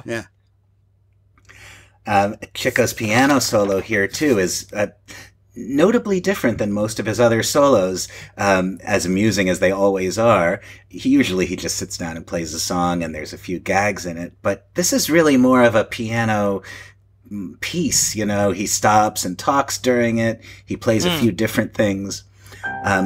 The Chico melody that he plays most prominently, that probably after Captain Spaulding is the piece of music most associated with the Marx Brothers, is Chico's composition I'm Daffy Over You, which is often mistaken for the similar sounding but much later song Sugar Time. We might mention that it's just not in the stage script. Doesn't mean it wasn't developed as part of the stage show, but in the stage script it just says that Chico plays Gypsy Love Song, which happens to be what he plays in Cocoanuts on film. Which I think is because that was what he was most familiar with when he was filming Cocoanuts, isn't it? That's the piece he'd perfected. So he must have thought, well, I may as well do that now. And then when time came to film Animal Crackers, of course, he'd already done that. So he had to come up with something else. Yeah, and yet what he plays here, Silver Threads Among the Gold, is he had been playing that since, I believe, Home Again. That's the other piece that he plays here, besides I'm Daffy Over You. He goes into this more rhapsodic, sort of classical inflected piece, which is called Silver Threads Among the Gold. Do you think maybe he just loves playing I'm Daffy Over You? Like, it's like chopsticks to him? Yeah. But there's also spoken material around it. All the great stuff. I can't think of the finish. If you get near a song, play it. None of that's in the stage script. Although I think it is in the stage script now that you can license and produce, but it's not in the original stage script. And some of that stuff is just golden. The other jokes, My Fate Is in Your Hands, Somewhere My Love Lies Sleeping, that is in the original Kaufman and Riskind. Mm-hmm. Tell me this, then. You'll know this, Noah. Did he write I'm Daffy Over You a long time earlier, or is this roughly when it first appeared? Because what I'm wondering is a huge part of the joke in this scene is that he's playing a circular piece of music, a refrain that just goes back on itself over and over again. That's a joke for which that piece of music is ideally suited. Was that a coincidence? That's such a good question, and I sure wish I knew the answer. I should. Let me see if I can quickly get a copyright date on I'm Daffy Over You.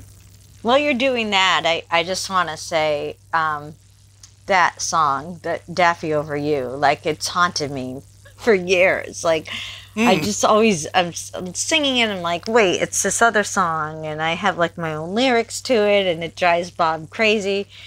I think that Chico was robbed because, like, this other song was in the 50s.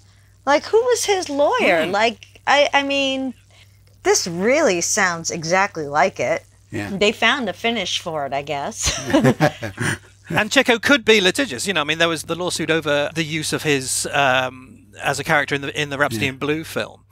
Why he must have heard that song and thought, I can make a bit of cash because this is exactly like my piece. Yeah, you would think so. I regret to say I was not able to find a quick answer regarding the actual origins of Chico's composition here. It wasn't published until the 30s, and that's the copyright date on it. Because I wonder if he sat down and deliberately came up with a circular tune, to fit the scene. It's interesting how when he first starts playing it, the very first time he goes into it, there's instantly a reaction, especially from Dumont and Groucho. They're sort of immediately appalled by what they're hearing. Yes. And it's kind of like they were expecting something more refined, more artful, more classical, and what they're getting is this kind of music hall sort of sound. Sounds like pianola music, doesn't it? Mm-hmm. It's a little like chopsticks, I mean. Yes. Like a practice piece. I once kept this up for 3 days. I once I was involved in a play that some students were doing, and we took a section of it without any talking, and looped it.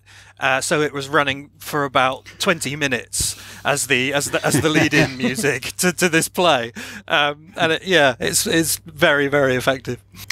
Chico copyrighted this piece of music twice, pretty much. The "I'm Daffy Over You" is how we usually talk about it, but he also wrote a song called "Lucky Little Penny" that is basically the same tune, just slightly different, and a different lyric. And the fact that Chico wasn't above copywriting this piece of work twice makes it all the more mysterious that he didn't go after the writers of Sugar Time. He should have sued them twice, yeah. At one point, later when Chico returns to this theme, Harpo gets up to exit the same way he did in Cocoanuts in the party scene. During all the speeches, Harpo keeps this incredible wince spreads out across Harpo's face, and he gets up sort of, I don't even know how to describe him, but you all know exactly what I'm talking about. Yeah. We get a reprise of that bit here. Mm-hmm. And Harpo also gets a little time at the piano. Does this go back to like their childhood of entertaining each other, and now it's your turn, now it's my turn? Yeah, I think so. It certainly feels that way. At any time Harpo and Chico are involved together in playing music, it always feels like, well, these two brothers are at home together now, aren't they? Mm-hmm. As we move on from the salon scene, Groucho presents Margaret Dumont with a magnificent chest. Oh, wait, they're fighting. That was fun. Oh, yeah. The fighting around the piano and the anvil chorus makes a return. Mm-hmm. Fresh from Cocoanuts. Now this chest thing that Spaulding presents to Mrs. Rittenhouse, it's a little curious. It seems like this whole bit is over so quickly. They come over there, he makes a gag, and then basically they move on. I have a hunch that at some point there might have been more to it. Something just seems like it's missing here. Yes. Well, in my mind, and perhaps in the minds of other fans too, Harry Ruby pops out of that chest and asks, "Where's my bathrobe?" It's true. It does. We do breeze past it pretty quickly. Although I always feel when we get to this part of this film, this is where I start paying attention to incidental gags, under the breath comments. I feel like this is where the film gets even more crowded. Maybe because we're not so much in big block comedy pieces anymore. It's a much more conversational film from here on. We sort of move through scenes that have comedy in them. And so all that's Groucho's Prince Albert run, lots of this stuff that it doesn't jump out and announce itself as great comedy, but if you pay close attention, there's so much going on. And also here we have a lovely example of one of my favourite things that Groucho does sometimes, which is also, I've probably said this before, is also something that Spike Milligan was famous for doing, which is he would write a joke. In Milligan's case, it's even more strange because he was his own writer. He would write a comprehensible joke, which he would then deliver, but get bored with in rehearsals, so that by the time it arrived on television, he'd rewritten it at least once, probably twice, and it no longer made any sense at all. And there's a lovely example here with the Magnificent Chest, which in the play script he describes as being a matchbox for an elephant, which is a reasonably funny, perfectly understandable joke, but it's somewhere along the line Groucho's got bored with this, and it's now a hope chest for a guinea pig, which doesn't mean anything at all, but is just extremely funny. Yeah, there's something about the confidence of this. Like, if enough of these gags are richly brilliant, you get to the point where anything Groucho says is richly brilliant in this movie. I love when he says, it comes a little bit later than this, when he says, "I didn't come here to be exonerated." I mean, what's the joke? He's just using a word that isn't the right word. But it seems so funny, the way he delivers it with such vehemence.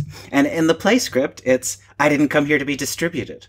Right. It's the same non-joke, but just a different word. The painting is unveiled at last. Is that where we are? Yeah, the painting is finally unveiled, and the lights go out again. Do we ever get any type of understanding about why the lights went out and the painting was nabbed at that particular moment? Who decided to do that and why? We never get an explanation. Not a coherent one, no. That's kind of correct, though, right? We get just enough of this plot for it to serve its purpose to bring the Marx Brothers on for their scenes, but Yeah. I'm not sure it really holds up as a way of stealing a painting. Right. Okay. Okay. I'm sorry. You know, I've just seen too many MGM films. I need logic. I need answers. Come on. Okay. This is where we have some intrigue with Hives and Grace and Mrs. Whitehead and the chloroform.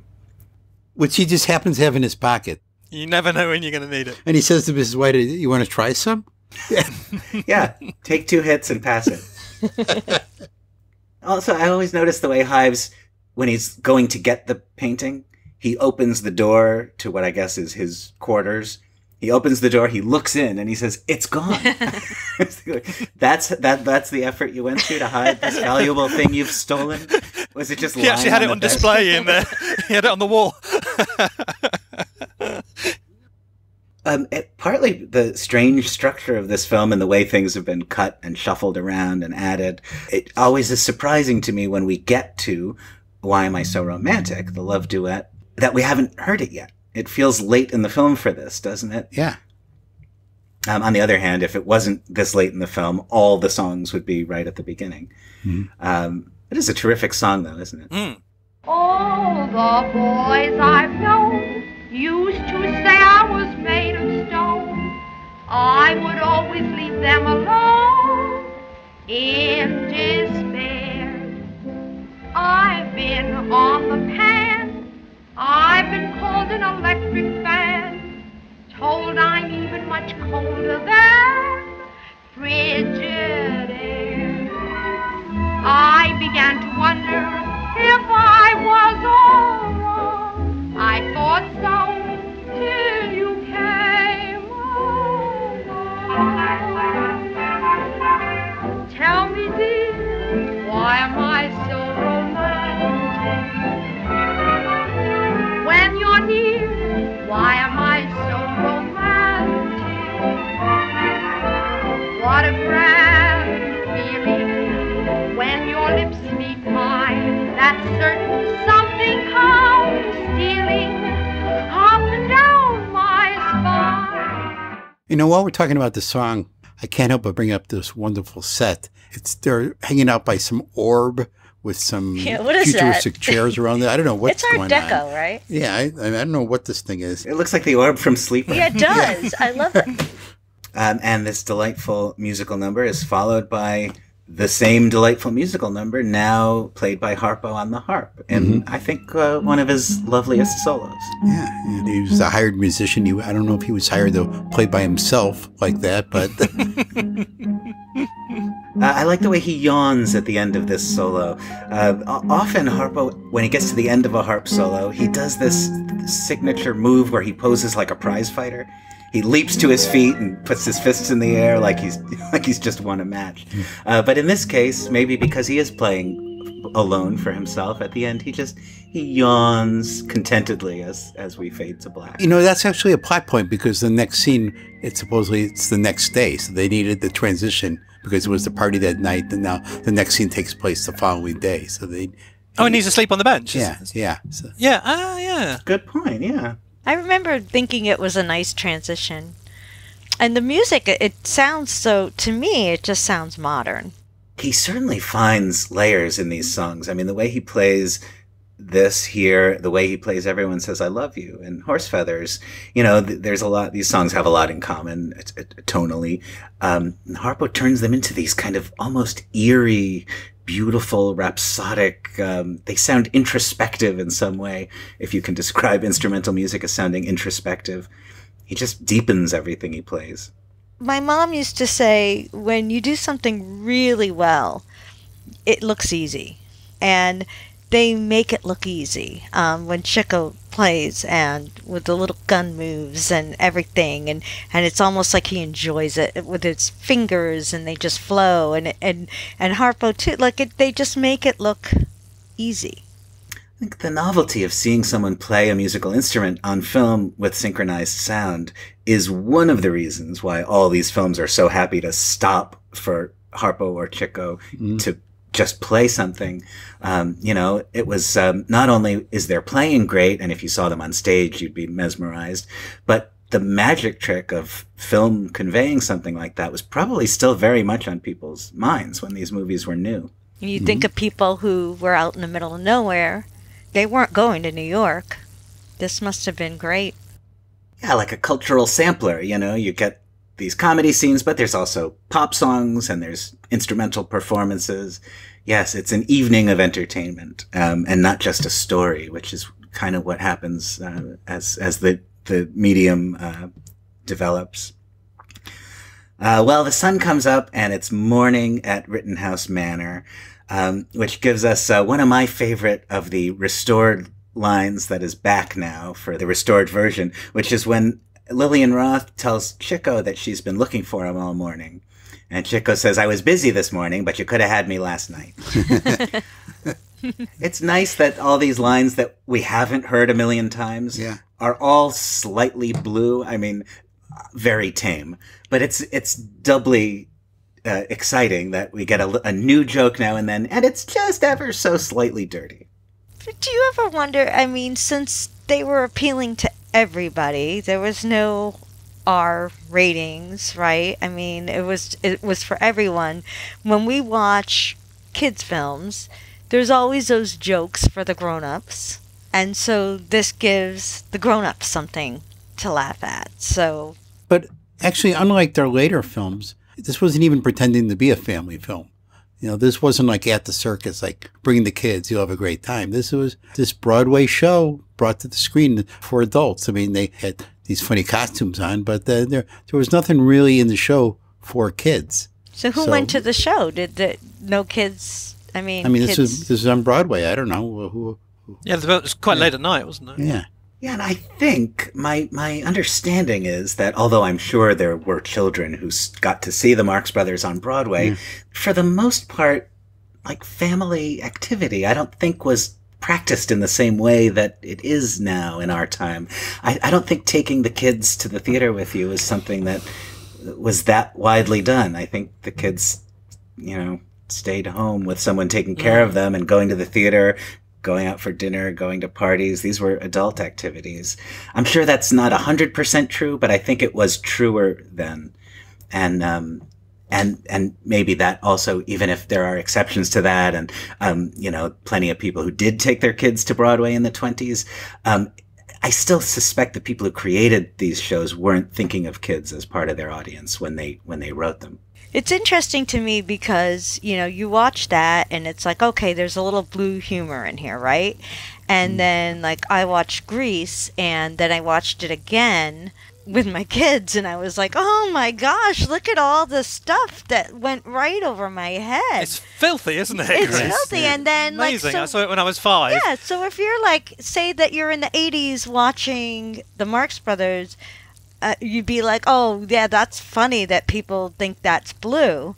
And then now we're in a place where, like, everything seems to be getting canceled. And it's just like, oh, you can't have a shooting scene. You can't drug everyone at the end, Bill Cosby, you know. You can't do that, you know, right?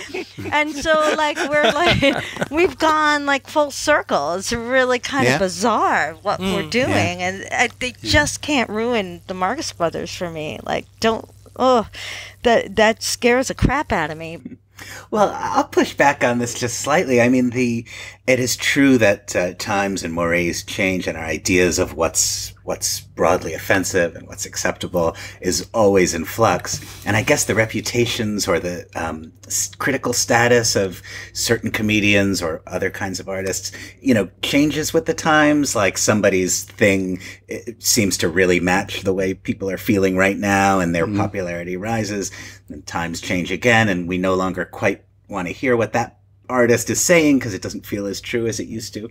But it's really, I can't think of many classic films that have been actually removed from circulation for that reason by anyone other than the rights holders. I mean, Disney decides, like, we don't want Song of the South to have our name on it and be out there. But I really do not think I think there's some danger of interest in the Marx Brothers eventually being too low for their films to be easy to find, although films are easy to find these days. But I don't know. I mean, like Gone with the Wind is the classic example of a movie that is a beloved classic that has been considered one of the greatest. It is also, from many reasonable points of view, a deeply offensive film that has taken a lot of criticism and that is now usually preceded by a sort of warning notice that says exactly what you're saying. This was made in a different time and it reflects the attitudes of that time. I really don't think we have anything to worry about, that the Marx Brothers films will be, removed from availability because of changing mores. I think you're right, but I think you're only really right because they now play to a very small niche audience that know exactly what they're getting and sort of a part of a separate world. I think if these were films from, say, the 1970s or the early 1980s that were still getting regular TV exposure at peak times, I think they would be at much greater risk. Yeah, and I don't think we're too far off from some of them at least getting a disclaimer at the beginning. Yeah. Yeah. Well, that doesn't bother me. I mean, I think that's the correct way to deal with this stuff. That's the way to keep the movies available, not remove or censor them, not deny people the opportunity to see them, but attach an innocuous 30 seconds of text on the screen to say, we know, we get it. I mean, it's very interesting. I don't have television, so I only occasionally see television on occasions like, for instance, last week when I was on holiday in a hotel room, I put it on. And it's quite interesting that I watched Dirty Harry, or some of Dirty Harry, which when I first saw that on television, on BBC television, I was quite stunned when I eventually saw the video of it, because almost all the violence had been either taken out or massively toned down to the point that some bits of it didn't quite make sense. The scene where he's torturing the killer in the football stadium, you couldn't quite work out what was going on there because they took all the detail out of that. The final close-up of his grotesquely beaten face when he pays to have himself beaten up, that was missing. So when that came up on the video, that was a real shock. And I was watching it in a hotel room last week, and all the violence that was missing is now back in there. But loads and loads of dialogue was missing. Like, for instance, the famous scene where he says, "Why do you call him Dirty Harry?" And the guy says, "Oh, he hates everybody," and then lists a variety of racial slurs among other types of people. That had been stripped. The racial slur in Scorpio's letter had been bleached out, so it simply made no sense. It had actually they'd taken it to a point where people would be scratching their head thinking, what on earth is going on here? And it just struck me as odd, that all that violence was back. That wasn't a problem. I mean, these things change, they change with the wind, and it's strange. It's always been a strange irony of censorship that brutal violence has usually been more acceptable than two people in love expressing their attraction for each other. Well, back to animal crackers, I guess. Yes, sorry about that. Oh, no, I think I'm responsible for the digression. Oh, that's how we got here. I was busy this morning, but you could have had me last night. There's some good stuff here with Zeppo, finally, getting toward the Hunger-Dunger scene, which is one of those times when Zeppo gets to actually do a little comedy. Before we talk about that, I just want to call attention to Dumont's concern that her party isn't going well, the painting's been stolen, and Captain Spaulding is reportedly not in a good mood. Zeppo looks at her and summons every bit of his acting ability, and he tells her he had a very bad night. What did that look like? I wish I could know more about this very bad night that Spaulding and Jamison went through together. Went out horseback riding in the middle of the night. He was listening to the harp, and he looked out and he said, "What is that spare doing there? What the heck?" And this dictation scene, this is another one. This is a great comic scene. It has the added novelty of being a Groucho and Zeppo scene. But it's wonderful, and as with other parts of the movie, some good jokes have been restored. And Zeppo, who we welcome back here, making his second appearance in the film over an hour after his first. Doing his job again, though. Is there any question that this is the highlight of his career, this scene? He has lines that actually make you laugh, and it's intentional as opposed to the unintentional laughs he often gets. Yes, like asking Groucho if he wants his throat clearing in the letter. Right. And Scratch Elsie, of course. It's such an irony that one of his few genuinely funny moments hit the censor's floor for so many years. Yeah, though anyone who hasn't seen the restored version, one more reason for you to rectify that problem is there's a lot more, or a little more, to this scene. A series of jokes that we've referred to as scratching Elsie. Elsie being one of the recipients that Groucho mentions of this letter, and then when her name being omitted comes up, the idea of scratching Elsie becomes another mildly, vaguely sexual joke. Now, this line we knew about this before it was restored, partly from the stage script, but also because it was quoted in publicity materials. Is that right, Matthew? Yeah, there's an ad where they've all got speech balloons, and their most kind of defining line is quoted, and here's his Scratch Elsie. So for 60 years, people must have looked and thought, what the hell is that? Why is he saying Scratch Elsie? Well, now Ed Metcalf shows up as Detective Hennessy. This is missing from the original stage script. The original stage script doesn't have the character of Hennessy, nor any police officer who shows up at this point. And it doesn't have Harpo's knife-dropping routine either. Now, all of that is now in the stage version, and it was in 1992. And I think this is not, I don't know this, but I think it's a reasonable guess that it probably, or perhaps, was added to the stage production after it had opened. It was such a signature bit. It had been part of Home Again, On the Mezzanine, Cocoanuts, I'll Say She Is. I suspect it was added to the stage Animal Crackers by popular demand. Sure seems like it. Yeah.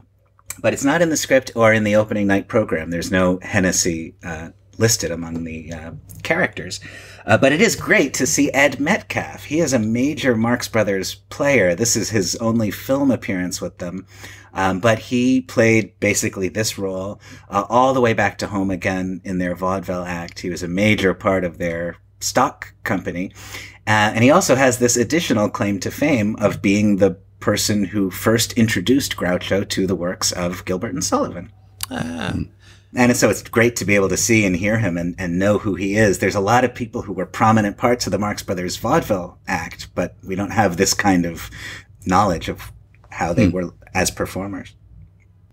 The knife-dropping bit itself, although certainly one of the greatest Marx Brothers pieces ever, and I'm very glad it's on film here, I feel it doesn't quite come off as great as it should.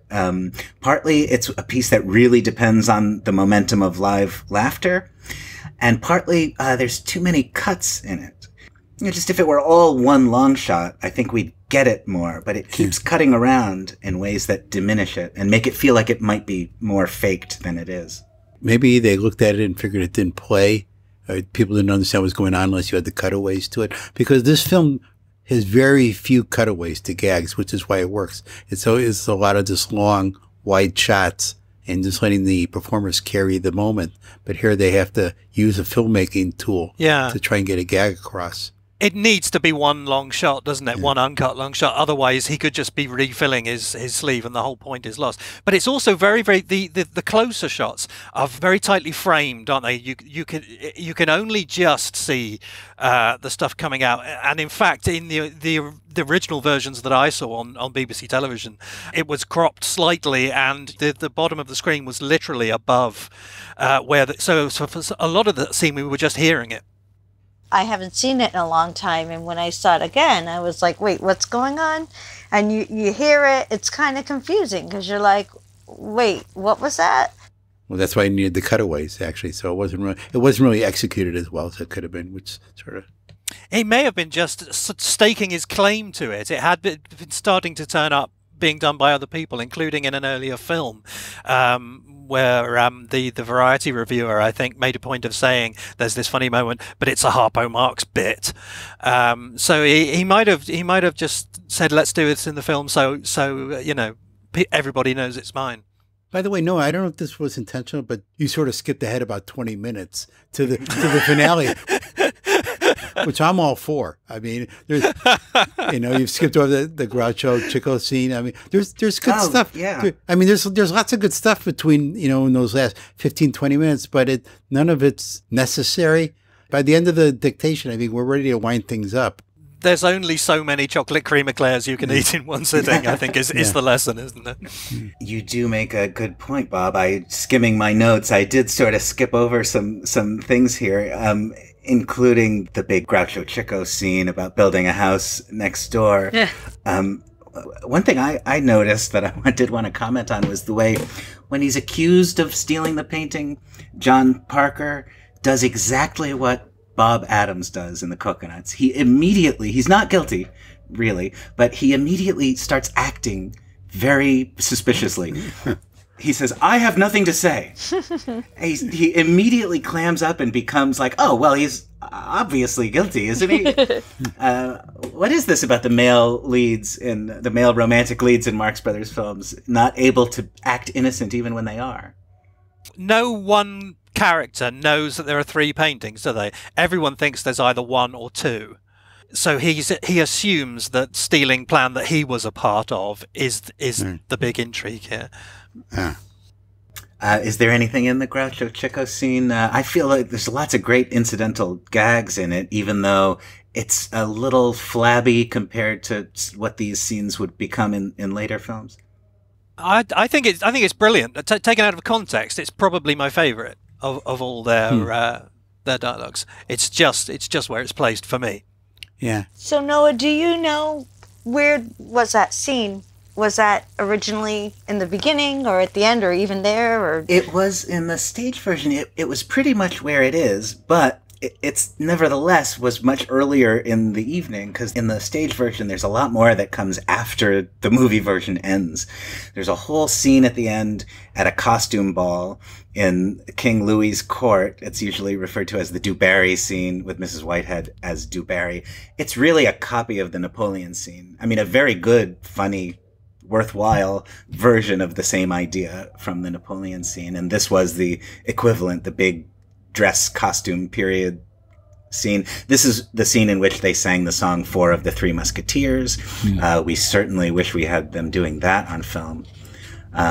Was any of that material or gags from that scene ever repurposed anywhere else in their career? I don't think so. Not that I can think of.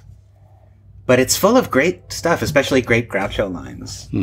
It's a good reason to take a look at the stage script of Animal Crackers. The Du Barry scene, like the Napoleon scene, it's this big piece of vintage, great Marx Brothers stuff that just isn't on film anywhere. Yeah.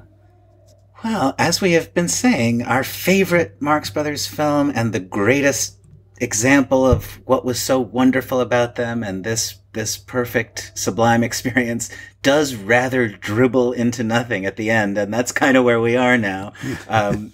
After the knife dropping, Harpo, with his can of flit that we have seen earlier, lays waste to the entire party, including Chico, and he settles himself down beside the chorus girl of his choice. it starts with an ensemble and it ends with an ensemble. Oh, that's true. Yeah, a big scene with the chorus. So that is how it ended. It was the Act 2 finale of a 3-act play, right. And the third act is mostly the Du Barry scene that I described, this costume ball. And after the costume ball, there's a very brief return to some of the plot as established in the first 2 acts, but basically it's like an extra thing at the end, which was fairly common at the time. It was pretty routine, ridiculous as this seems now, for critics to leave before the show was over on opening night in order to meet their deadlines. So most of the reviews you read of Broadway shows through up to, I don't know, maybe World War II or something, you're reading the opinions of people who did not see the whole play. Why wouldn't they do the opening night started an hour earlier or something to allow for that?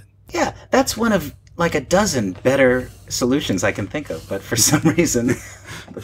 You know, another reason why I love this film so much is that I think the Marx Brothers never looked better.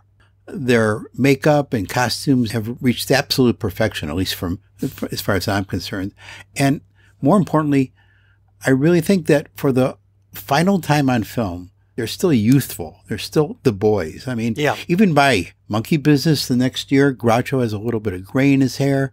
Chico and Harpo have a couple more lines in their faces. Zeppo is a little more bald. But really, for the last time, they're really youthful in their actions and in their looks. Very true. They're also more realistically photographed, aren't they, in the later ones? It's like the transitions between Hal Roach, Laurel and Hardy, and the later Laurel and Hardy. One reason why it seems so overt is because they're not being theatrically made up anymore, and the lighting and the photography is so much more realistic and sharp. And I think that we see something of that transition between New York Marx Brothers and Hollywood Marx Brothers. It's just so interesting that the three of us, while we all agree that perhaps the last 15, 20 minutes is, I don't know, for lack of a better word, disposable, we still think it's our favorite Marx Brothers film, even though it doesn't have that great whiz-bang ending of Duck Soup or Night at the Opera or even Horse Feathers. It just shows how strongly we feel about the first 75 minutes. I certainly don't think it's disposable. I mean, I think it's. I wouldn't have it any other way.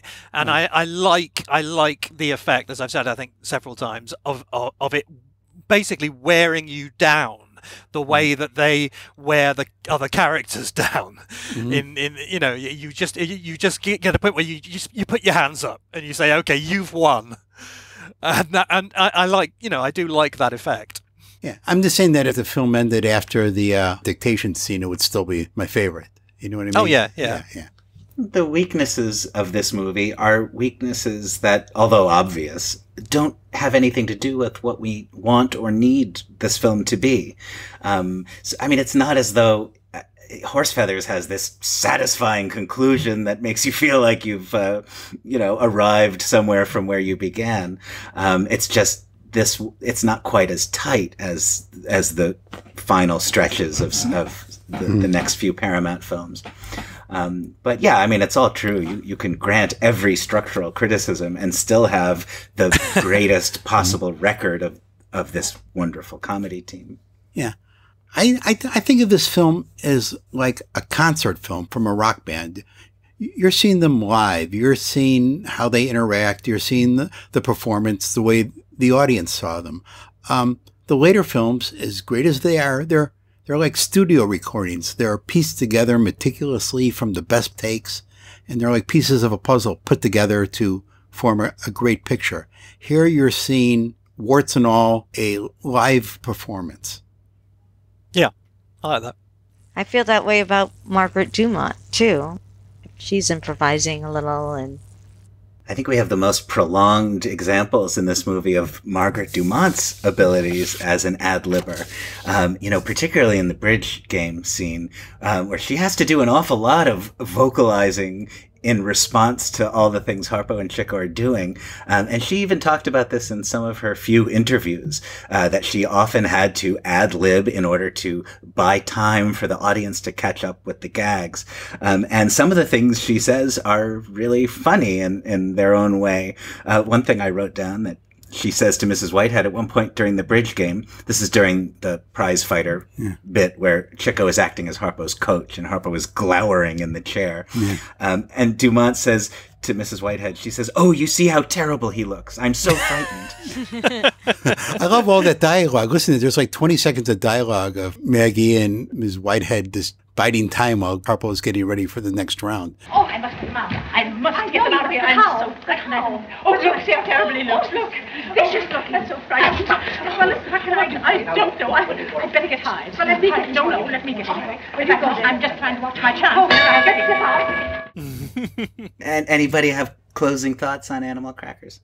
Next year it would have been a part of my life for 40 years, and I can't imagine them any different. I love that it's my sweetheart's film.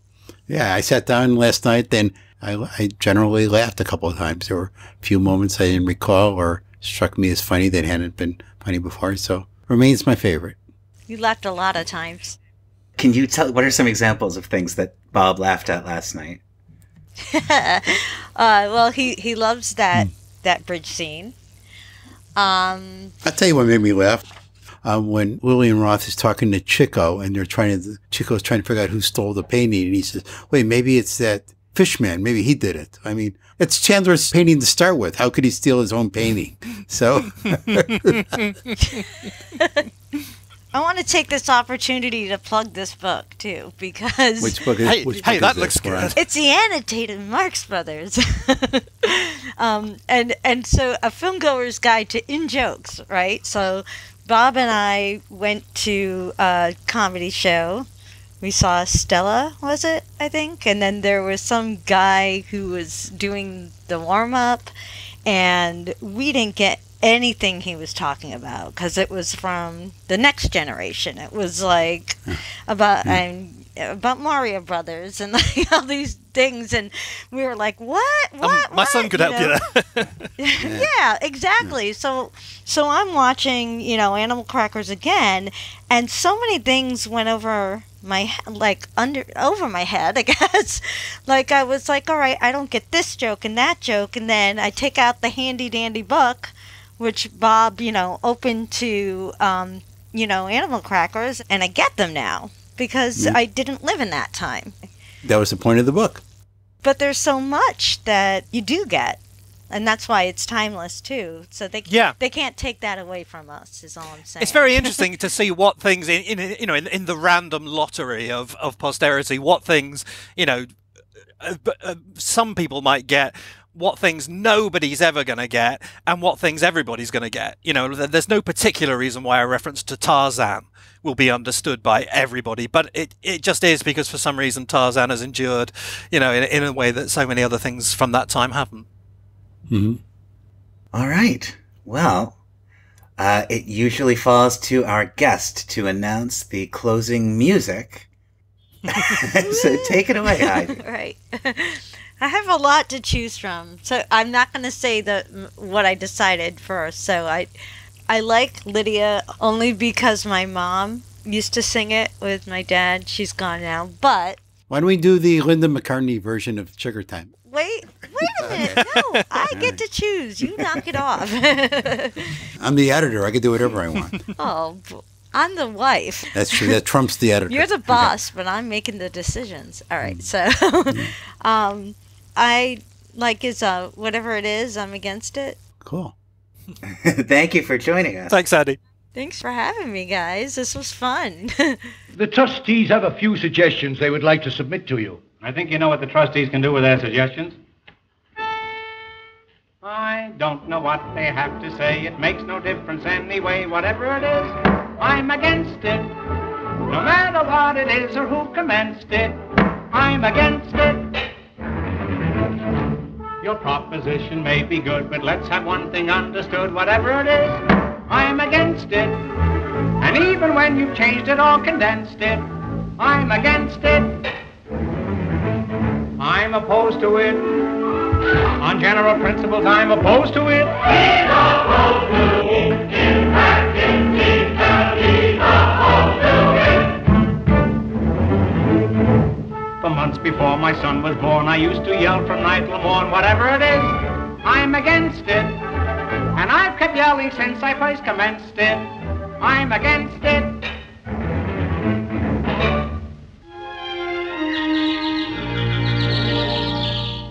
Knowing that as I do, I'd not advise you to displease him or tease him. No, no, don't double-cross him or toss him around. When dear old Dad once gets mad, he's a hound. My son is right, I'm quick to fight, I'm from a fighting clan. When I'm abused or badly used, I always get my man. No matter if he's in Peru, Paducah, or Japan, I go ahead or live or dead, I always get my man. I soon dispose of all of those who put me on the pan. Like Shakespeare said to Nathan Hale, I always get my man.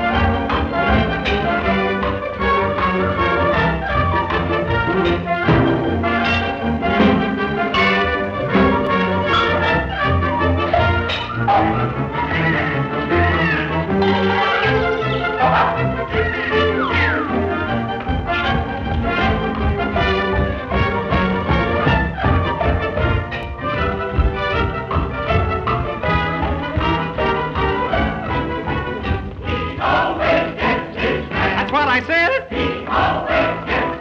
That's what I mean. You're telling me. Oh, are you listening?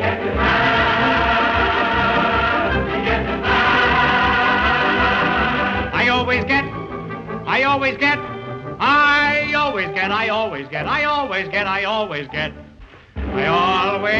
get my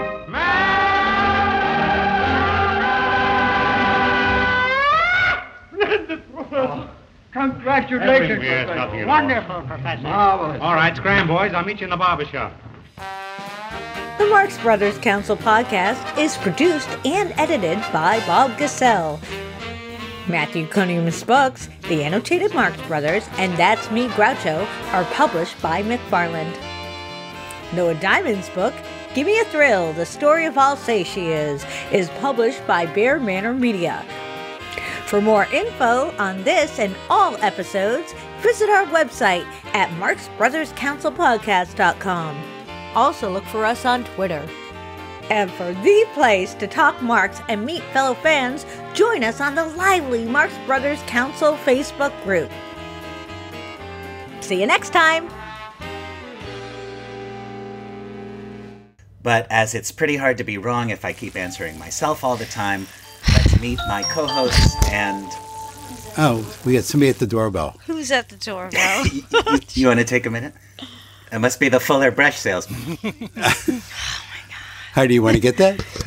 We had a block party yesterday. Some people are maybe returning some chairs or whatever. Coleslaw. It was politics. And not even my politics. Politics at the door. I don't want any.